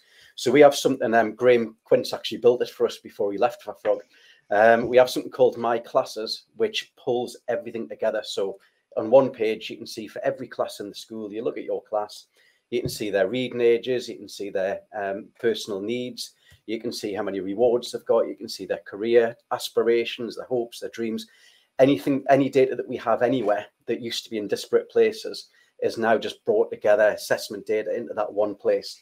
So we can see everything about students, and that lets us target them for what they need and direct them to the right tools, which isn't always in Frog. Sometimes it's other tools in Google, but Frog is the kind of way that we get to those tools. And I think George mentioned this idea of it's very difficult to structure some of these other platforms like Google Classroom. And we do use Google Classroom to deliver our lessons. But what we do is we've got a little timetable widget in Frog that students see as soon as they log in. And from that timetable widget, teachers type in the classroom of their Google Classroom so that it's always there for students. So all students do at the start of the day, they log in, they see the timetable, they click on that little link, takes them directly to the work, and then they've got all of the resources that are personal to them. And it's good to see that Frog are personalising stuff for staff now as well with the staff development platform, which I guess is the next step, giving staff that personal professional development that they need as well. Thank you, that's really interesting. I'm from your conversation, I'm minded to a conversation I saw on Twitter just last week, and a teacher was saying it's all very well and good children having different needs and different levels of support and whatever, but I'm a secondary school teacher. I teach 400 different students a week. Everything's hidden away in a folder somewhere. I haven't got time to read or know what all the varying needs, aspirations, etc., are for my learners. So it's fantastic to see how you're using Frog in that way to make it so accessible and easy, so teachers can deliver that sort of personalised approach to each learner. I really love that response. Thank you so much indeed, Phil. Mandy, on to over to you now, if that's okay. And salam alaikum, as you're over in Dubai. At the school there, how have you been using Frog around parental engagement and sort of sharing pupils' work and the personalisation, and perhaps you can share some of the impacts that you've been noticing? Yeah, we're new to Frog, and we're also a new school. We're only in our start of our 4th year. Our lockdown was pretty short, so by the time we got Frog in, we were back in school. We've been back in for 4 terms. So we haven't actually accessed the VLE part of Frog at all. Our 2 key priorities were the assessment and the parental engagement. We had assessment in 3 different places. Nothing spoke to each other. I found Frog and saw the assessment and went, brilliant. We can go from FS to Key Stage 4 and 5. So we've got that embedded now as we grow up into secondary. But one of the key things for us were we were back in school and the children were back in school, but the parents had no access to anything. They couldn't see what was going on. They didn't know what was going on. We had a new MIS, and like us, it was also new, and it didn't have any parent portal. So all we had with parents was emails. So what we did was, I think we drove Claire and Graham nuts, because all the things that we wanted were things that it's like, well, we don't really do that, but we can do it. So, for example, we've set up for parent notice boards. There's a general notice board that goes for all parents. We have year group notice boards where heads of year post. Our primary classes have a class website, and that's where they share work on the inquiry project that's going on. So all the information's on there. That's where we post pictures of children working and their work. We set up the learning journals for FS. That was one of the first things we did. We replaced Tapestry that we had. So they were sharing the learning journey there. We then set up the EAT portfolios for all the other children. So all children regularly post 1 or 2 pieces of work they're doing during the week. That goes up there. Teachers post group pictures and things like that. We're quite lucky because we've got lots of very exciting bespoke resources. We have biodomes on the school. We have an organic farm. We have a reflection garden. So it allows the parents to see inside and see where their children are, what they're doing. We still have restrictions and masks and things and distancing, but it shows them that the children are actually having a real life. We've built in, with the e-portfolios, the parents can access all their students' academic reports, All the GL assessment parent reports we've stored up there so they can access them as well. We've added house points on there so they can see individual house points. They can see the team's house points. We've now started booking our ECA program on there. So they basically, we're trying to get the staff and the parents using this as a communication tool, and we've stopped sending out emails altogether. Staff notices, cover, homework for students posted there, but we're still using Teams in the classroom because we can't collect books in and mark them and things. So we're still using that alongside Frog, but all the information and the sharing of information is done in Frog. Thank you, Mandy. That's really interesting. And sort of given your setting, the rules from the KHDA, I mean, UAE as well is a highly competitive market for schools such as yours. What sort of feedback? I mean, we also know the importance of that triangulation between sort of school, child, and home as well. Having that sort of clear communication obviously raises aspirations, but also supports the learners so that they can achieve their best as well. Tell me, what's the feedback been from parents who've been able to access all this amazing information about their child's sort of learning in school? What's the feedback been like? We're still in the early stages. We have some reluctant parents that still want individual feedback, but with the parents that are accessing it are quite excited because prior to having Frog, the only information they got was at parents' evenings, or if they came in for an open day, or if we sent work home through Tapestry. We still get parents going, oh, why don't you use something like Class Dojo? It looks better and it's easier to use. But it's educating them that there is more than just the bit that they see. And for teachers, the most important bit is actually the assessment that's going on in the background that we don't share with students and parents yet, but hopefully somewhere down the line, they'll have access to that as well. But those that are accessing it are loving the fact that they can see it all in one place. The messages are all in one place. The information on their child is there. Brilliant. Thank you very much for that, Mandy. And as a parent who had a Year 5 child using Class Dojo during the various lockdowns, I would much have preferred personally for them to have not been using that. I won't dig into that right now. That's a whole can of worms open if I start getting to that conversation. No, I'm mindful that we're almost out of time on this panel, but I wanted to sort of wrap things up at the end of this conversation, asking you if you could all to sort of share, because one of the things I love about Frog is the idea of the Frog Academy, where you come up with ideas and you share things and then everyone can benefit from that development. So in 60 seconds, that should give us enough time for the last 5 minutes, and I work from Tizzy to George to Phil to Sarah to Mandy. Although I feel bad actually, Mandy, being a relatively new user, so I'll start with you, then go to Tizzy, George, Phil and Sarah actually, to give you first dibs.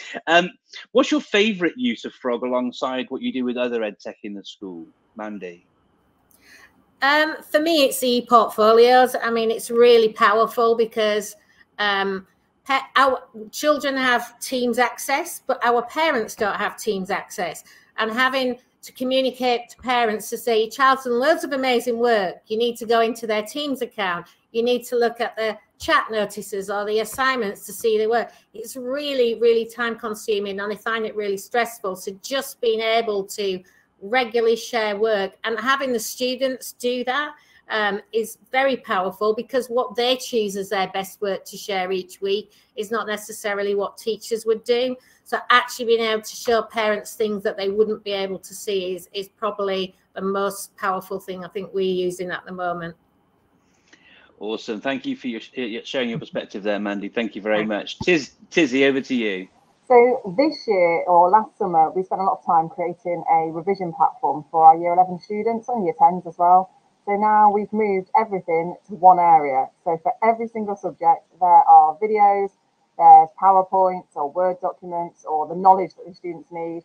And then there's a quiz or an assessment, which we saw from George last time. So we then have now created this revision platform for everything that they could need, almost to say, don't go anywhere else, go onto Frog, and everything you will need for your revision is in there. And all of our videos that our staff have created themselves, they all feature now. So anything that's going to help you to succeed in your subject areas is all in one area. I can't give any feedback as to how it's going yet, because we've only just launched it, but the feedback we've had when we've launched it's been incredibly positive. So now we just need the buy-in from students that they'll log in, they'll access, they'll use, and we'll hopefully see the end results in terms of in the summer when they start taking their GCSEs.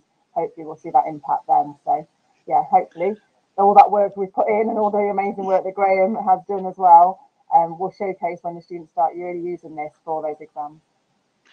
Thank you, Tizzy. And I'm guessing, like I say, you're still waiting to sort of hear the impact, but knowledge organisers are so useful and helpful in education.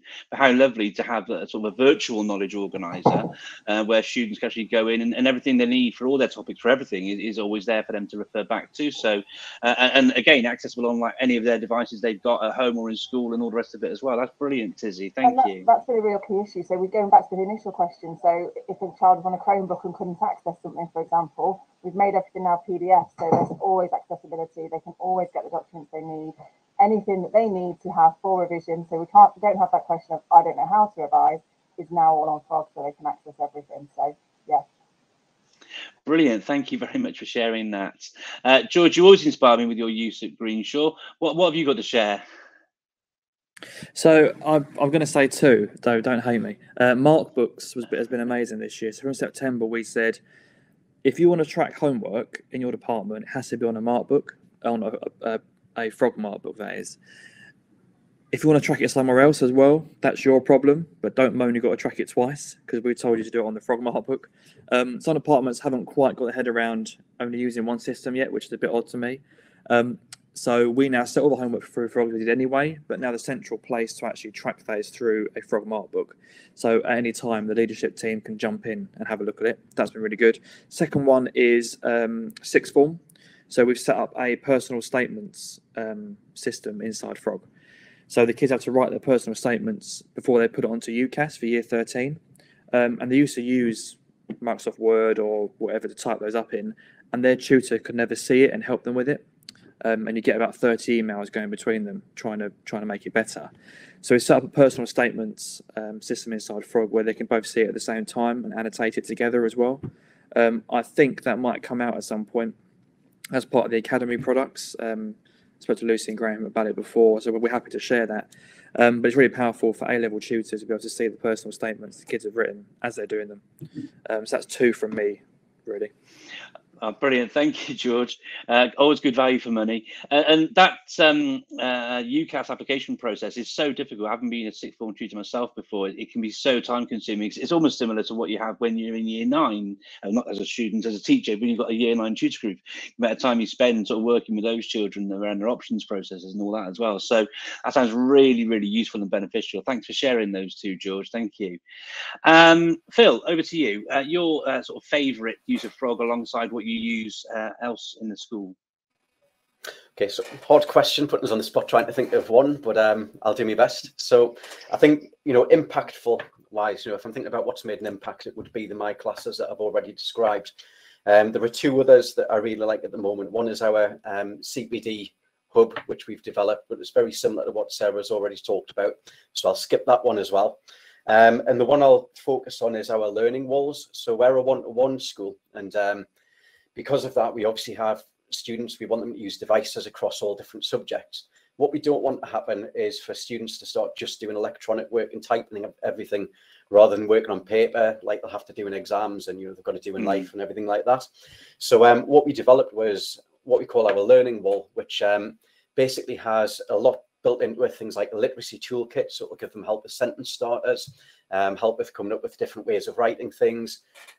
We've got things in there like how to work as part of a team, the de Bono's thinking hats and how to use those. So all of these little tools that students can use, numeracy toolkit, that they can use to supplement other work that they're doing. So while a student's working on a piece of work in English, for example, they can have this learning toolkit open alongside them and they can be referring to that, getting ideas, seeing how to learn, seeing how to improve their learning, being a little bit more metacognitive and so on. So that's my pick.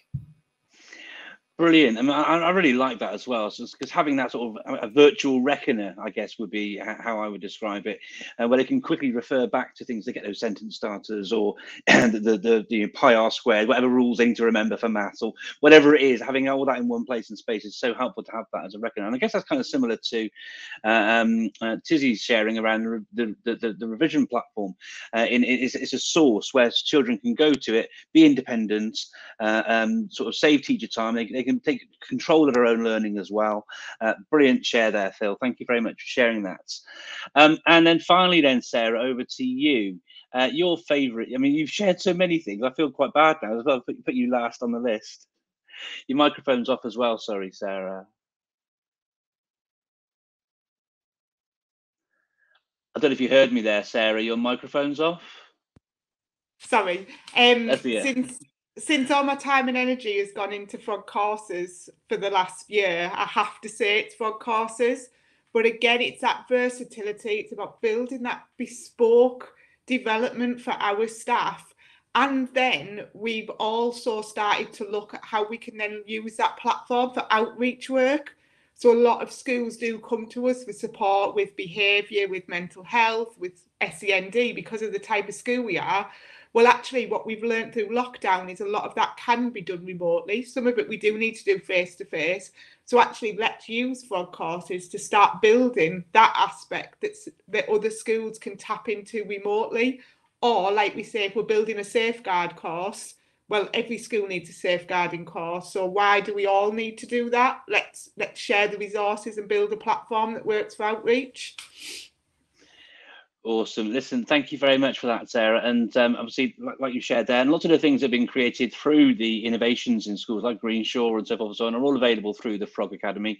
There's been some really sort of clear themes from the conversations today. It's been interesting as well that whilst you've got sort of Google and Microsoft running alongside what you're doing, and you are using it, the majority of the things you've been talking about have been the ways and the power in which having Frog alongside that can really help drive things forward for you in your schools. That thing around structure from Sarah, the thing about sort of the malleability, the flexibility that Tizzy and George have shared about the ability to use it for parental engagement in the ways that Mandy was sharing and the student portfolios. There's so much there. It's clear to me, if I was coming with a question, so why would I need Frog if I've got Teams or Microsoft 365 or Google Workspace? We've clearly sort of answered that question really well from the conversation on the panel today. That just leads me to say, just to wrap up, thank you to Tizzy Sylvester, George Bly, Phil Spores, Sarah Birch and Mandy Cooby for joining us here at Frog21 for this panel debate. I hope you found it interesting, and thank you so much for taking the time to join me and answer some of my questions. Thank you. Thanks, Mark. Thanks, everyone. Thank you. So, Mark, thank you again so much for hosting that panel discussion. And I know you'll probably be hanging around in the chat for a while yet. So thank you again. I think there's been some wonderful You're very welcome there. Okay, so we are going to take a very short comfort break now. We will be back on at 10:15. So it's very quick. We'll still be manning the chat, so if you've got any questions, just while we switch places and get ready for the beginning of the webinar, which is about including parents in their child's learning journey. So but basically carrying on from all of those discussions that we've had so far, we're going to have a bit of a deeper dive into the Frog platform and show you what's possible, and also showcasing some of the great things that the schools have been doing, some of which you've already heard from today. So I will let Chris quickly switch over the screen. It says break time, and I'll see you shortly. Hi, welcome back, everybody. So this next session is part one of our three-part in a series of webinars. So I'm hoping that Graham is going to be ready to join me on screen in just a second. So what we're going to do in this webinar is we will be doing a walkthrough, taking you through a tour of our parent portal, the Frog platform, and then going through into our e-portfolios, as Mandy has just touched on in the panel discussion about the power of that. So it'd be very useful, we think, to show you just what they're doing and what's actually available, so what you already have. And for those schools that don't have Frog that have joined us today, just a little bit of a flavour of one particular area which you might find useful. So I think really points to recall from the morning so far. Since lockdown, there's been a much greater demand from parents, and since we've moved to a hybrid learning approach, the demand from parents has been more about getting involved in their child's work. We've seen We've seen schools that ask parents to comment on the child work and take photographs from when they're at home, and that's then continued when they're back into the school for teachers doing that.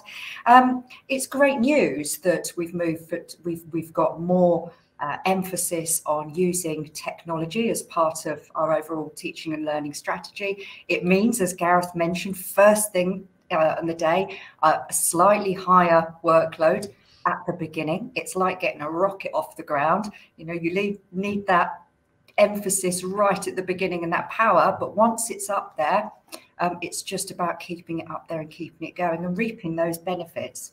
So some of the tools that we're going to showcase to you today are going to be an overview of our parent portal, and just to show you some of those things you've heard, flexible and customizable. Well, we'll show you what that means in practice. Obviously, the standard things like where to find my homework, where to find my lessons. You've seen the new way of our assignments that are about to be launched, to be able to schedule a lesson, to be able to add a Teams link, to be able to add a Google Meet into your lesson, etc. But also, again, Mandy was talking about her ECAs, her extracurricular activities. So how are we communicating extracurricular activities to parents? How can parents get involved? How can parents see what's going on? How do we give them more visibility? And how do we be more competitive in some areas? Some of our international schools obviously are competing for intake. So it's important to make sure that our brand and our vision and our ethos also comes through to our parents. So we'll take you through that, and then we'll end on the e-portfolios. So Graham, would you be able to start by sharing your screen, and then I can give everybody a little bit of a flavour of what Frog is, those that don't know. So if you could actually log into a platform, I could just click on those little buttons. And just to let everyone know, I'm logged in here as an administrator, so I've got certain features, and we'll show those, but then we'll switch over and show you what it's like for a parent. But I'm logged in right now as an admin. Sorry, Lucy, were you? Yeah, that's great. So, so everything that we're showing today, just to make everybody aware, everything that we're showing today will be filmed, and we'll be sharing those videos afterwards. So you're not going to miss anything. But what we do is, within Frog, we call Frog the operating system. And when you log in, depending on whether you're a staff, student, governor or trustee, or a parent, you'll get a slightly different view. And that's up to you to choose how that looks and feels, and the information that you want to share with each of those stakeholders.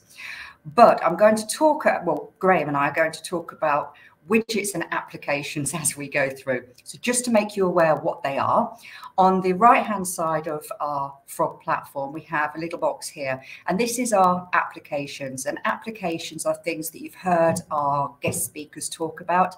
So things like the Mark book, the ability to build curriculum, the reporting, analytics, and so forth. So there are a whole package of applications that's available to you. And then on the left-hand side of the screen, here we have something called widgets. Now, Frog is built up of pages and websites, so we talk about sites, and those are then shared with the relevant stakeholders. But widgets are actions that you would drag and drop onto a page. So, for example, Graham's just dragged a text widget. He can put that onto a page. He could grab a media widget. He could put that onto a page, and that would allow him to go and search media on YouTube, Khan Academy, and so on, and embed really great content, but with stripping out all of those nasty little AdWords and things like adverts and things like that. So it just keeps everything contained within the Frog platform. That's a very, very basic explanation of what Frog is. We also, at the center of the screen, there's a search bar and a big blue button beside it. And the big blue button, when we click on that, you will see, we talked about the Academy. We also fill the platform with lots of pre-built things, like we could have in there the e-portfolios, a student planner, a revision system, Duke of Edinburgh Awards, extracurricular activity sites, clubs, trips, all sorts of things in there, student council. They're all built, but as with everything with Frog, as we've just shown you, it's all customizable. So you take what we've done and then you make it your own and you brand it up to your look, your feel, your language, and everything about the school. So, so we're not going to show you anything that isn't there or requires an absolute genius, a technological guru to create it, although our Graham is, and everybody has been saying that throughout the day, and I think I need to wrap you in bubble wrap, Graham.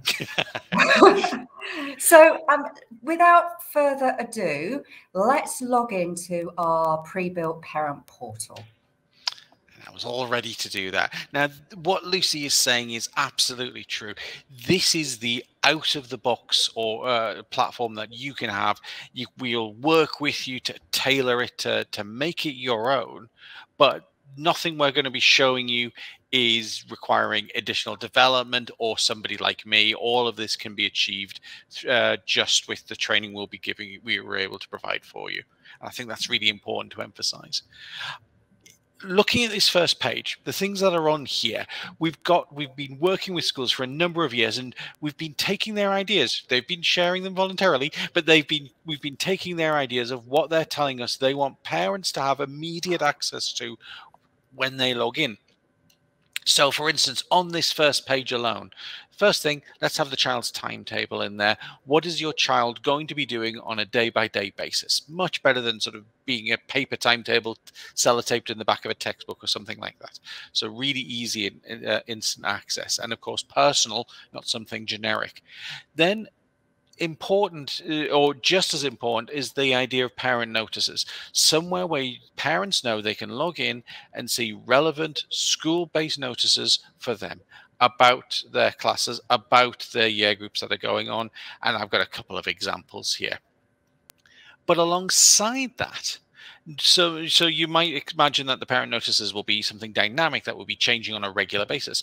But alongside that, maybe you'll have those links for advice and guidance that are important to you as a school to push out to parents. And this has exploded in the last couple of years into its own feature. And lots of schools are doing this. So we've got everything from, if I click on this, Alistair Smith's Parents as Learners. Alistair Smith, national UK educator, worked with the FA on their education systems and in numerous schools and written textbooks, worked with us to create an area listing all of the concerns, or an awful lot of the concerns parents might have about their children. And, you know, everything from writing and study habits to homework, to attitudes to learning and cyberbullying. And then behind each one of these, you've got, if I just click on any one up here, you've got advice and guidance and external links with further advice and guidance. But being in Frog, you as a school can take that and tailor that for yourself. So by providing that in a central area, you can help show that you're supporting parents. And then there's nothing stopping you adding in other links to external third-party companies like the parent system or the SOX system. You could have those built in.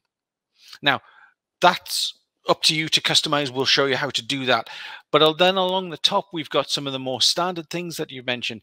Now, Phil, earlier on in the panel, was talking about My Class and how you can use that as a teacher to see everything that's going on with the students in your school, in your class. But you can offer that same tool for parents. So here I am, I'm logged in as a parent with my fictitious account and my fictitious child, Abby, and I can see we've got built into here the Frog Progress module. So on the subjects that the teachers are assessing, I can have a quick look along this, and I can see just from this menu alone how Abby's doing in English and maths and so on. Now, these are judgments based in progress around the curriculum, which has been broken down into learning objectives, and teachers are able to make their judgments and add evidence along those.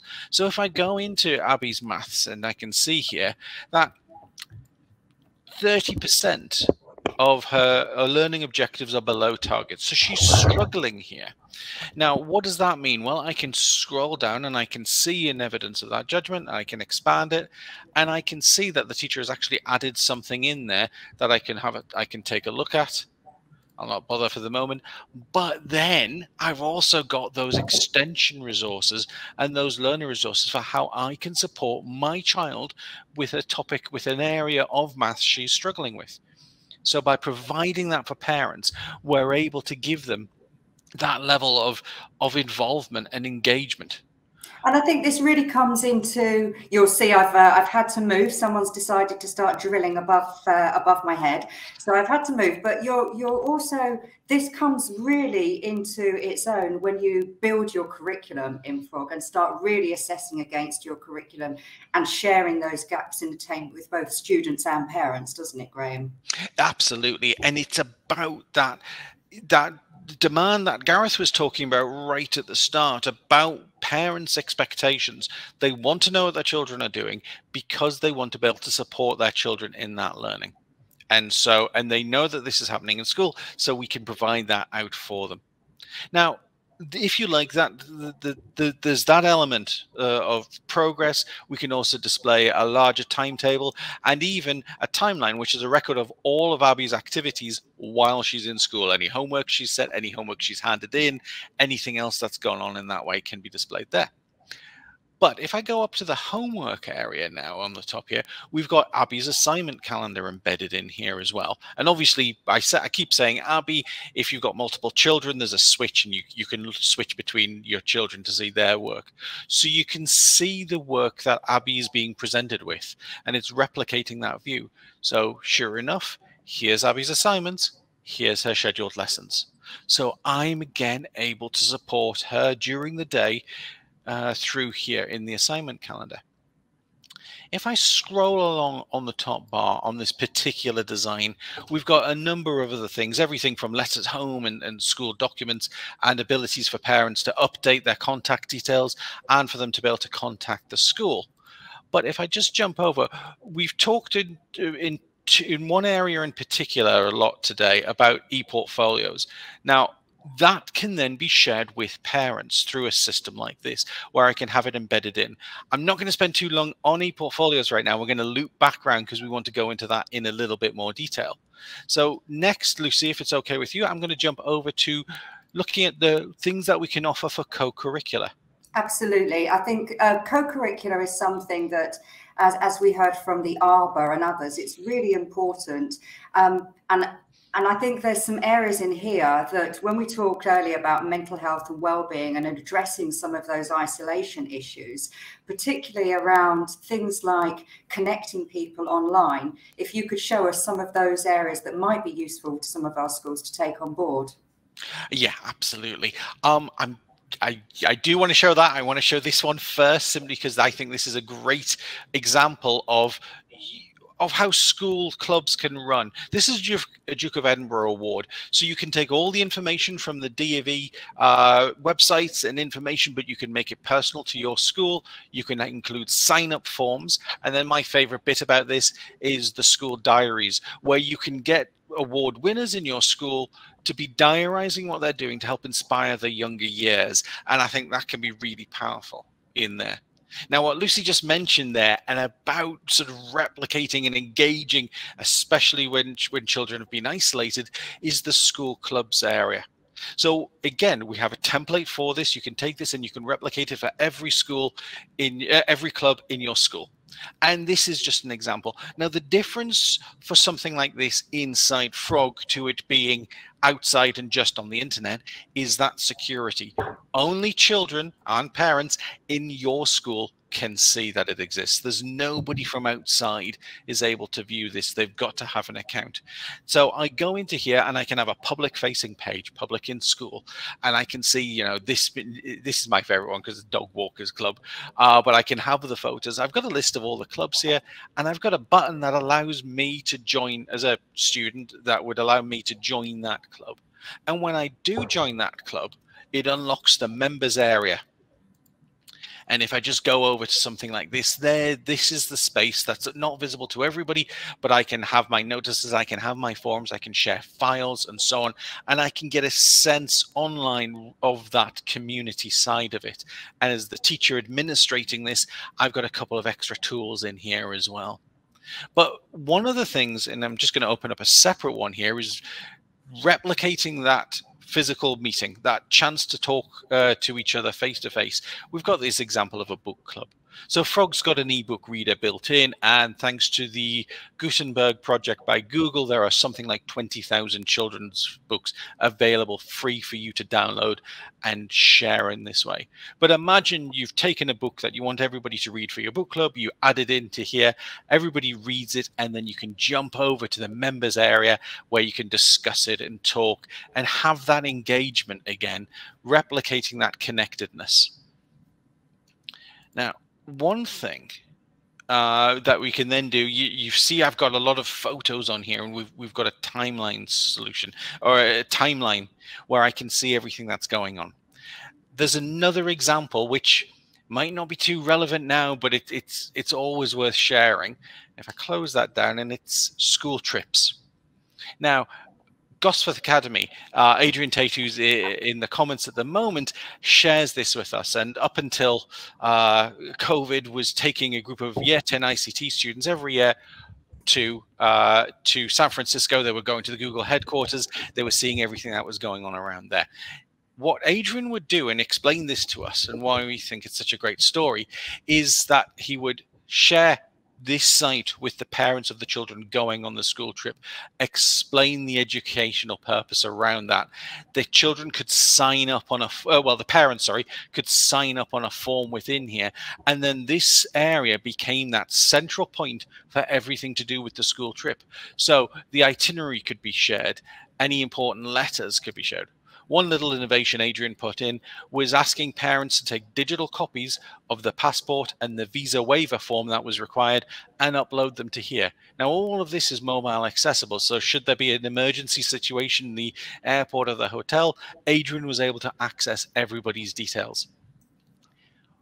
Lots of other things are going on in here, but when the children were actually out on the trip, the next stage came into play with this timeline, where Adrian is able to use an app that we provide called Frog Snap. It's a free app for Android and Apple devices that allows you to take photos in the app and send them directly to an area in Frog. It does it securely, and it also does it in such a way that if you take the photo in the app, when you send it to the platform, it deletes it off your phone.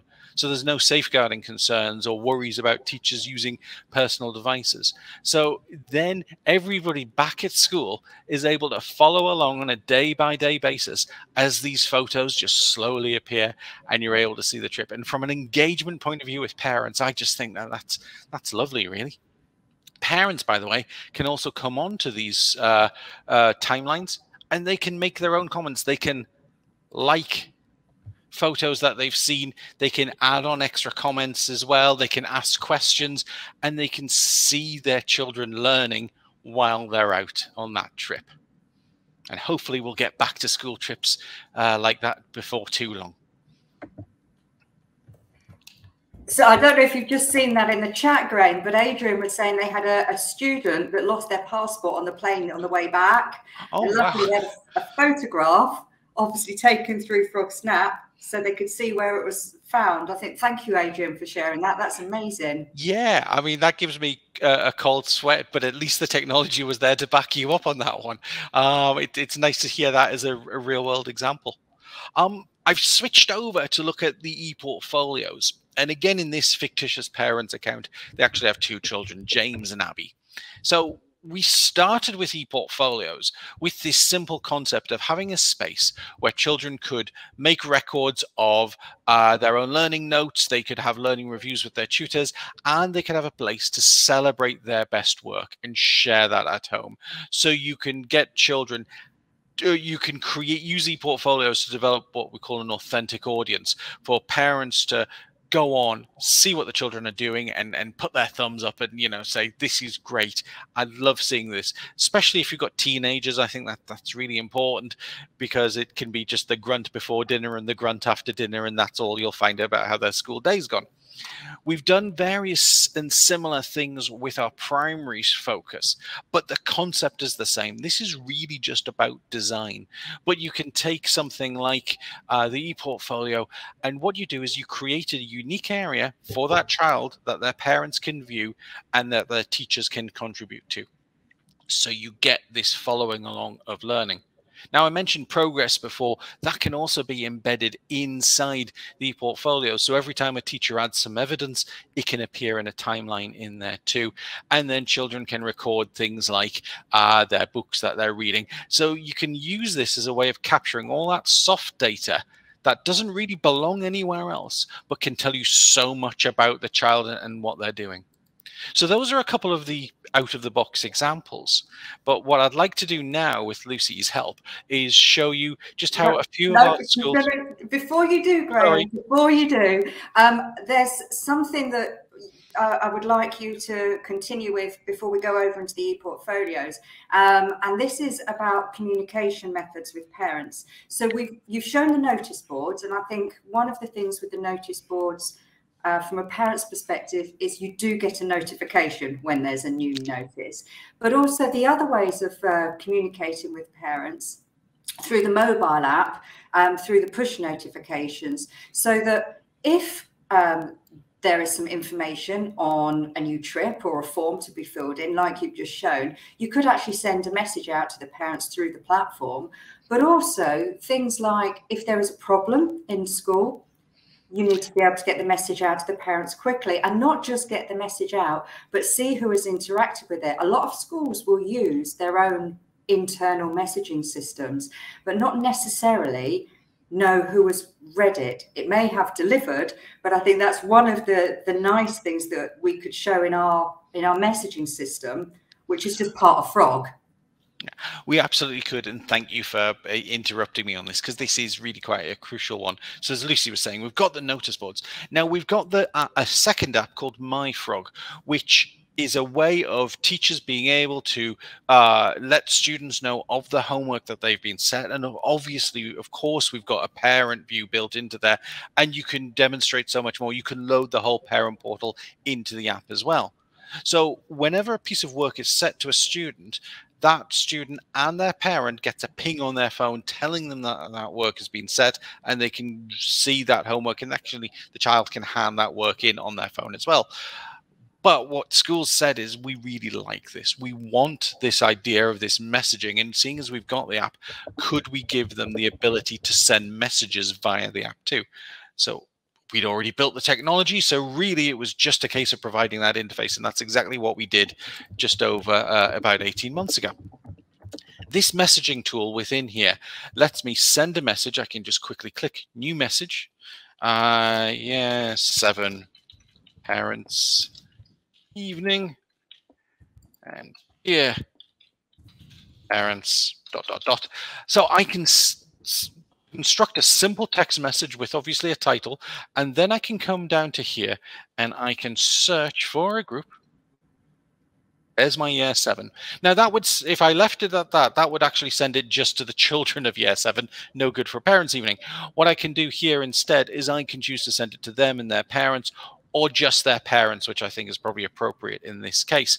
I can add links to websites. I can add links to areas within Frog. I could add links to documents, all built into here, and clicking send, it will send that message immediately to everybody's phone, and it will send it without any cost to you or the parent receiving it. It also has the ability, and I showed it just as Lucy was talking, the inbox inside the platform where you can consume those messages as well. So if a parent doesn't have a smartphone, they can still see that message.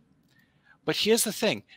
Because they're getting that message in a Frog system, within the Frog ecosystem, we know if they've read that message, and we can therefore tell you if that. So let me just open up this example, only because I've got a few in here.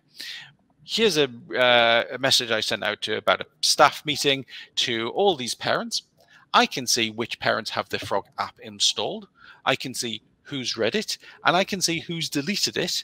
And again, because we know this information, we're letting you know, I can also tell you how they've consumed that message, whether it's on the desktop or in the app. Now, in this example, there's quite a few parents have not read this message. This might be really something quite urgent. I might have only sent it out in a short amount of time.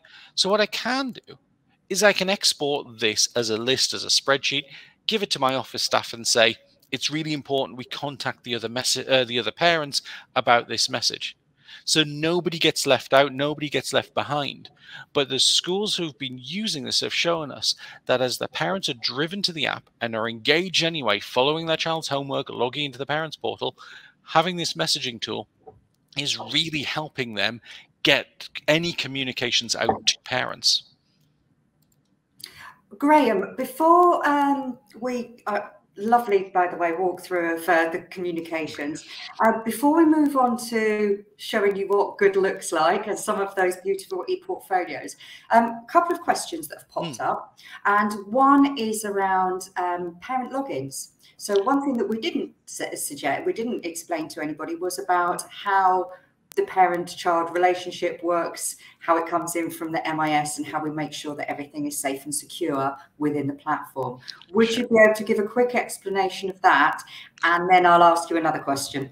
Okay, no problem. I tell you what, I'll minimize that just for now because I haven't got anything I can easily illustrate for MIS integration.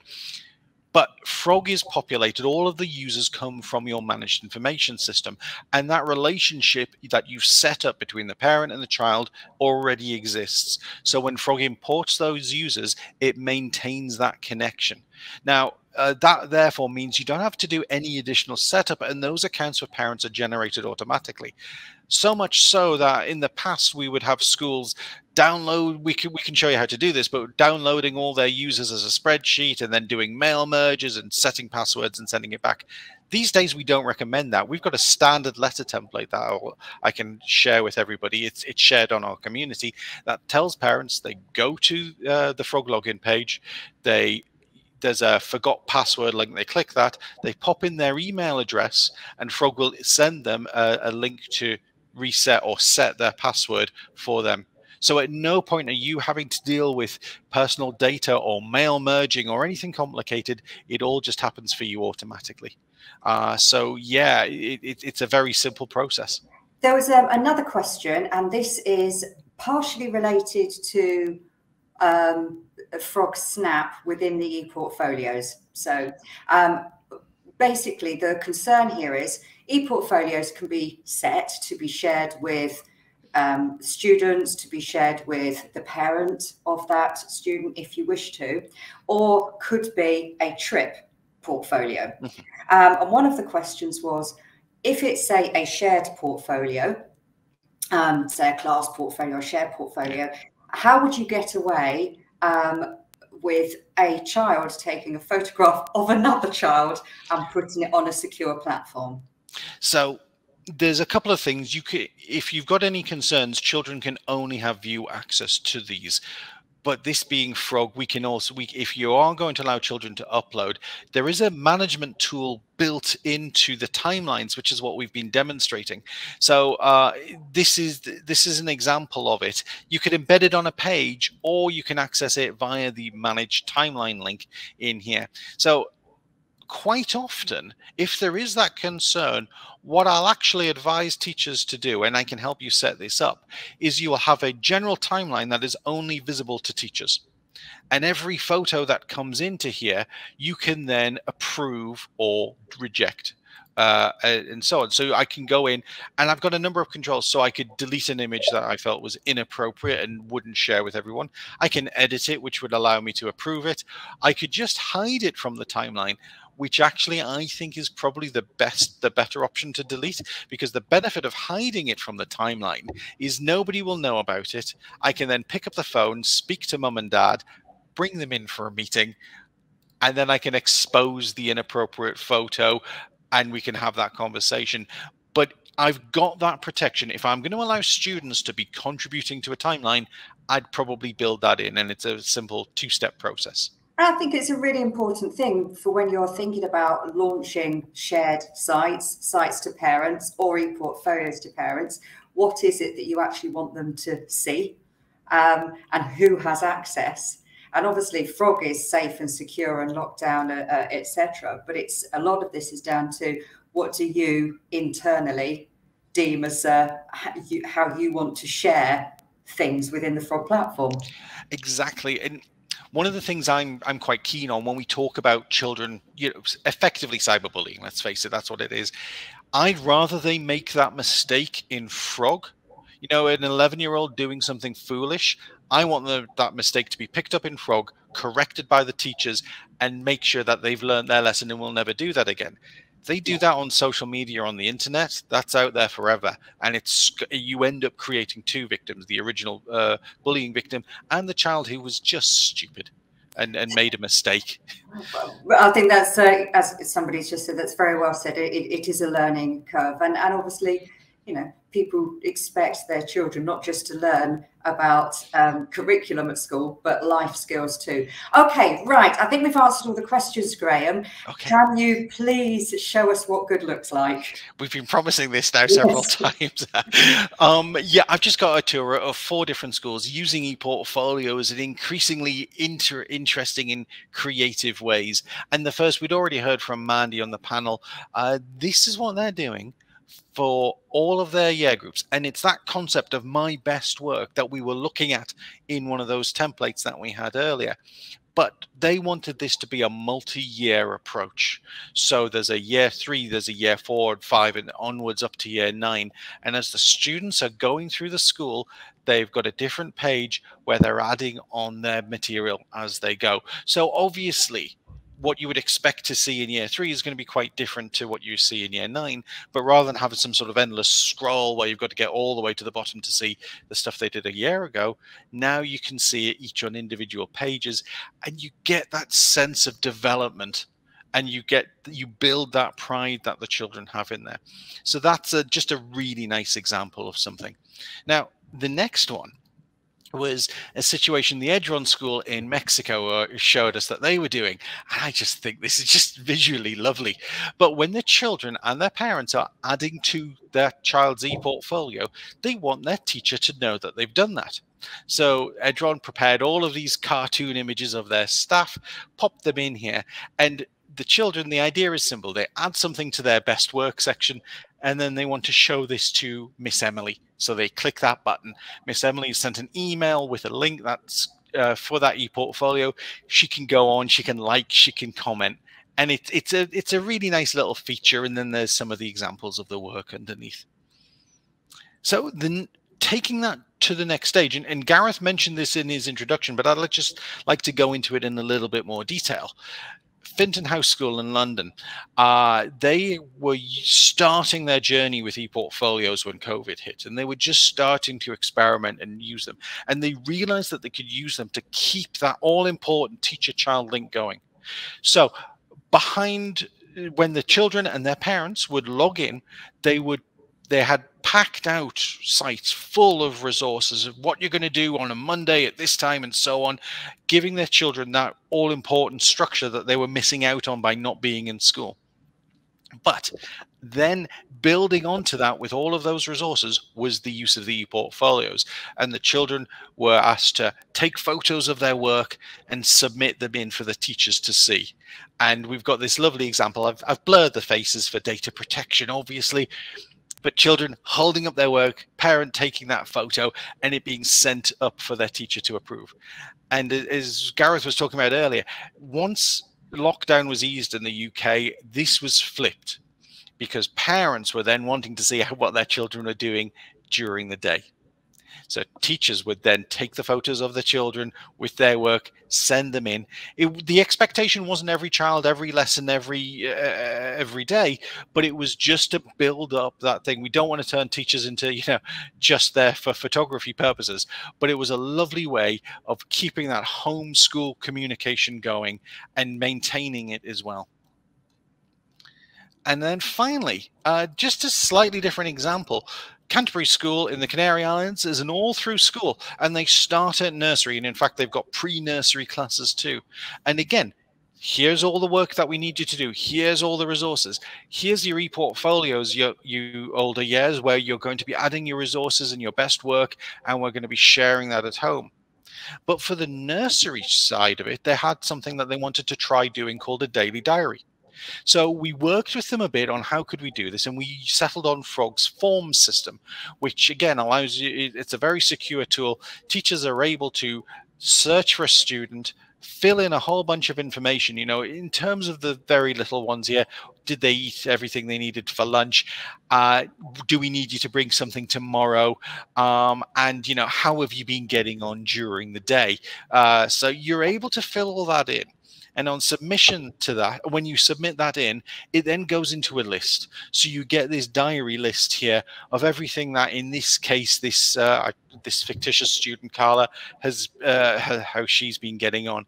And for the parents to then reach out to the teachers, rather than sharing emails, rather than having an external system, which is no good for team teaching apart from anything else, we've got a daily diary contact form. So you search for a teacher, you fill in your message and you hit submit, and that emails the teacher directly. So it's just that improving that communication, but having a communication log at the same time.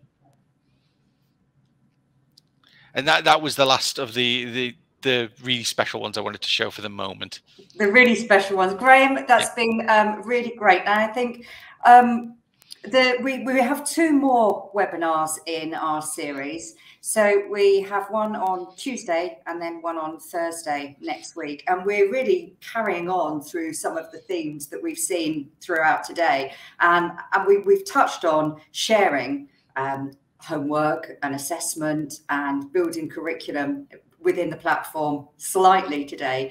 But our next webinar on Tuesday, we're really going to be diving into addressing gaps in attainment, and where do we actually use Frog to help fill some of those gaps. And then on Thursday next week, we'll be looking a little bit further at the professional development platform. So hopefully you can join Graham and myself for some of those. I think we've answered all the questions now through the chat. And so I would just like to sum up. So thank you, Graham. I'm just going to sum up, and we will be in the hanging around in the chat for some time after we close out today's conference. And so that just leaves me to thank all of our speakers today. It's been absolutely wonderful for everybody to have heard all of your thoughts and your experiences, and I'm hoping that everybody's taking something away from today. All of the recordings, as I said, will be shared with all of our guests and made available to you, because there may be people that within your schools would like to see what we've been doing and what other schools have been doing. I hope you can join us again for another webinar, and I really do hope that you've enjoyed Frog21 today. Feel free to shout about it on #Frog21. So I'm now going to close out today's conference. As I said, the team is still here to chat for a couple of minutes if anybody's got any further questions. But thank you so much for participating, and we wish you all well. Thank you. Goodbye.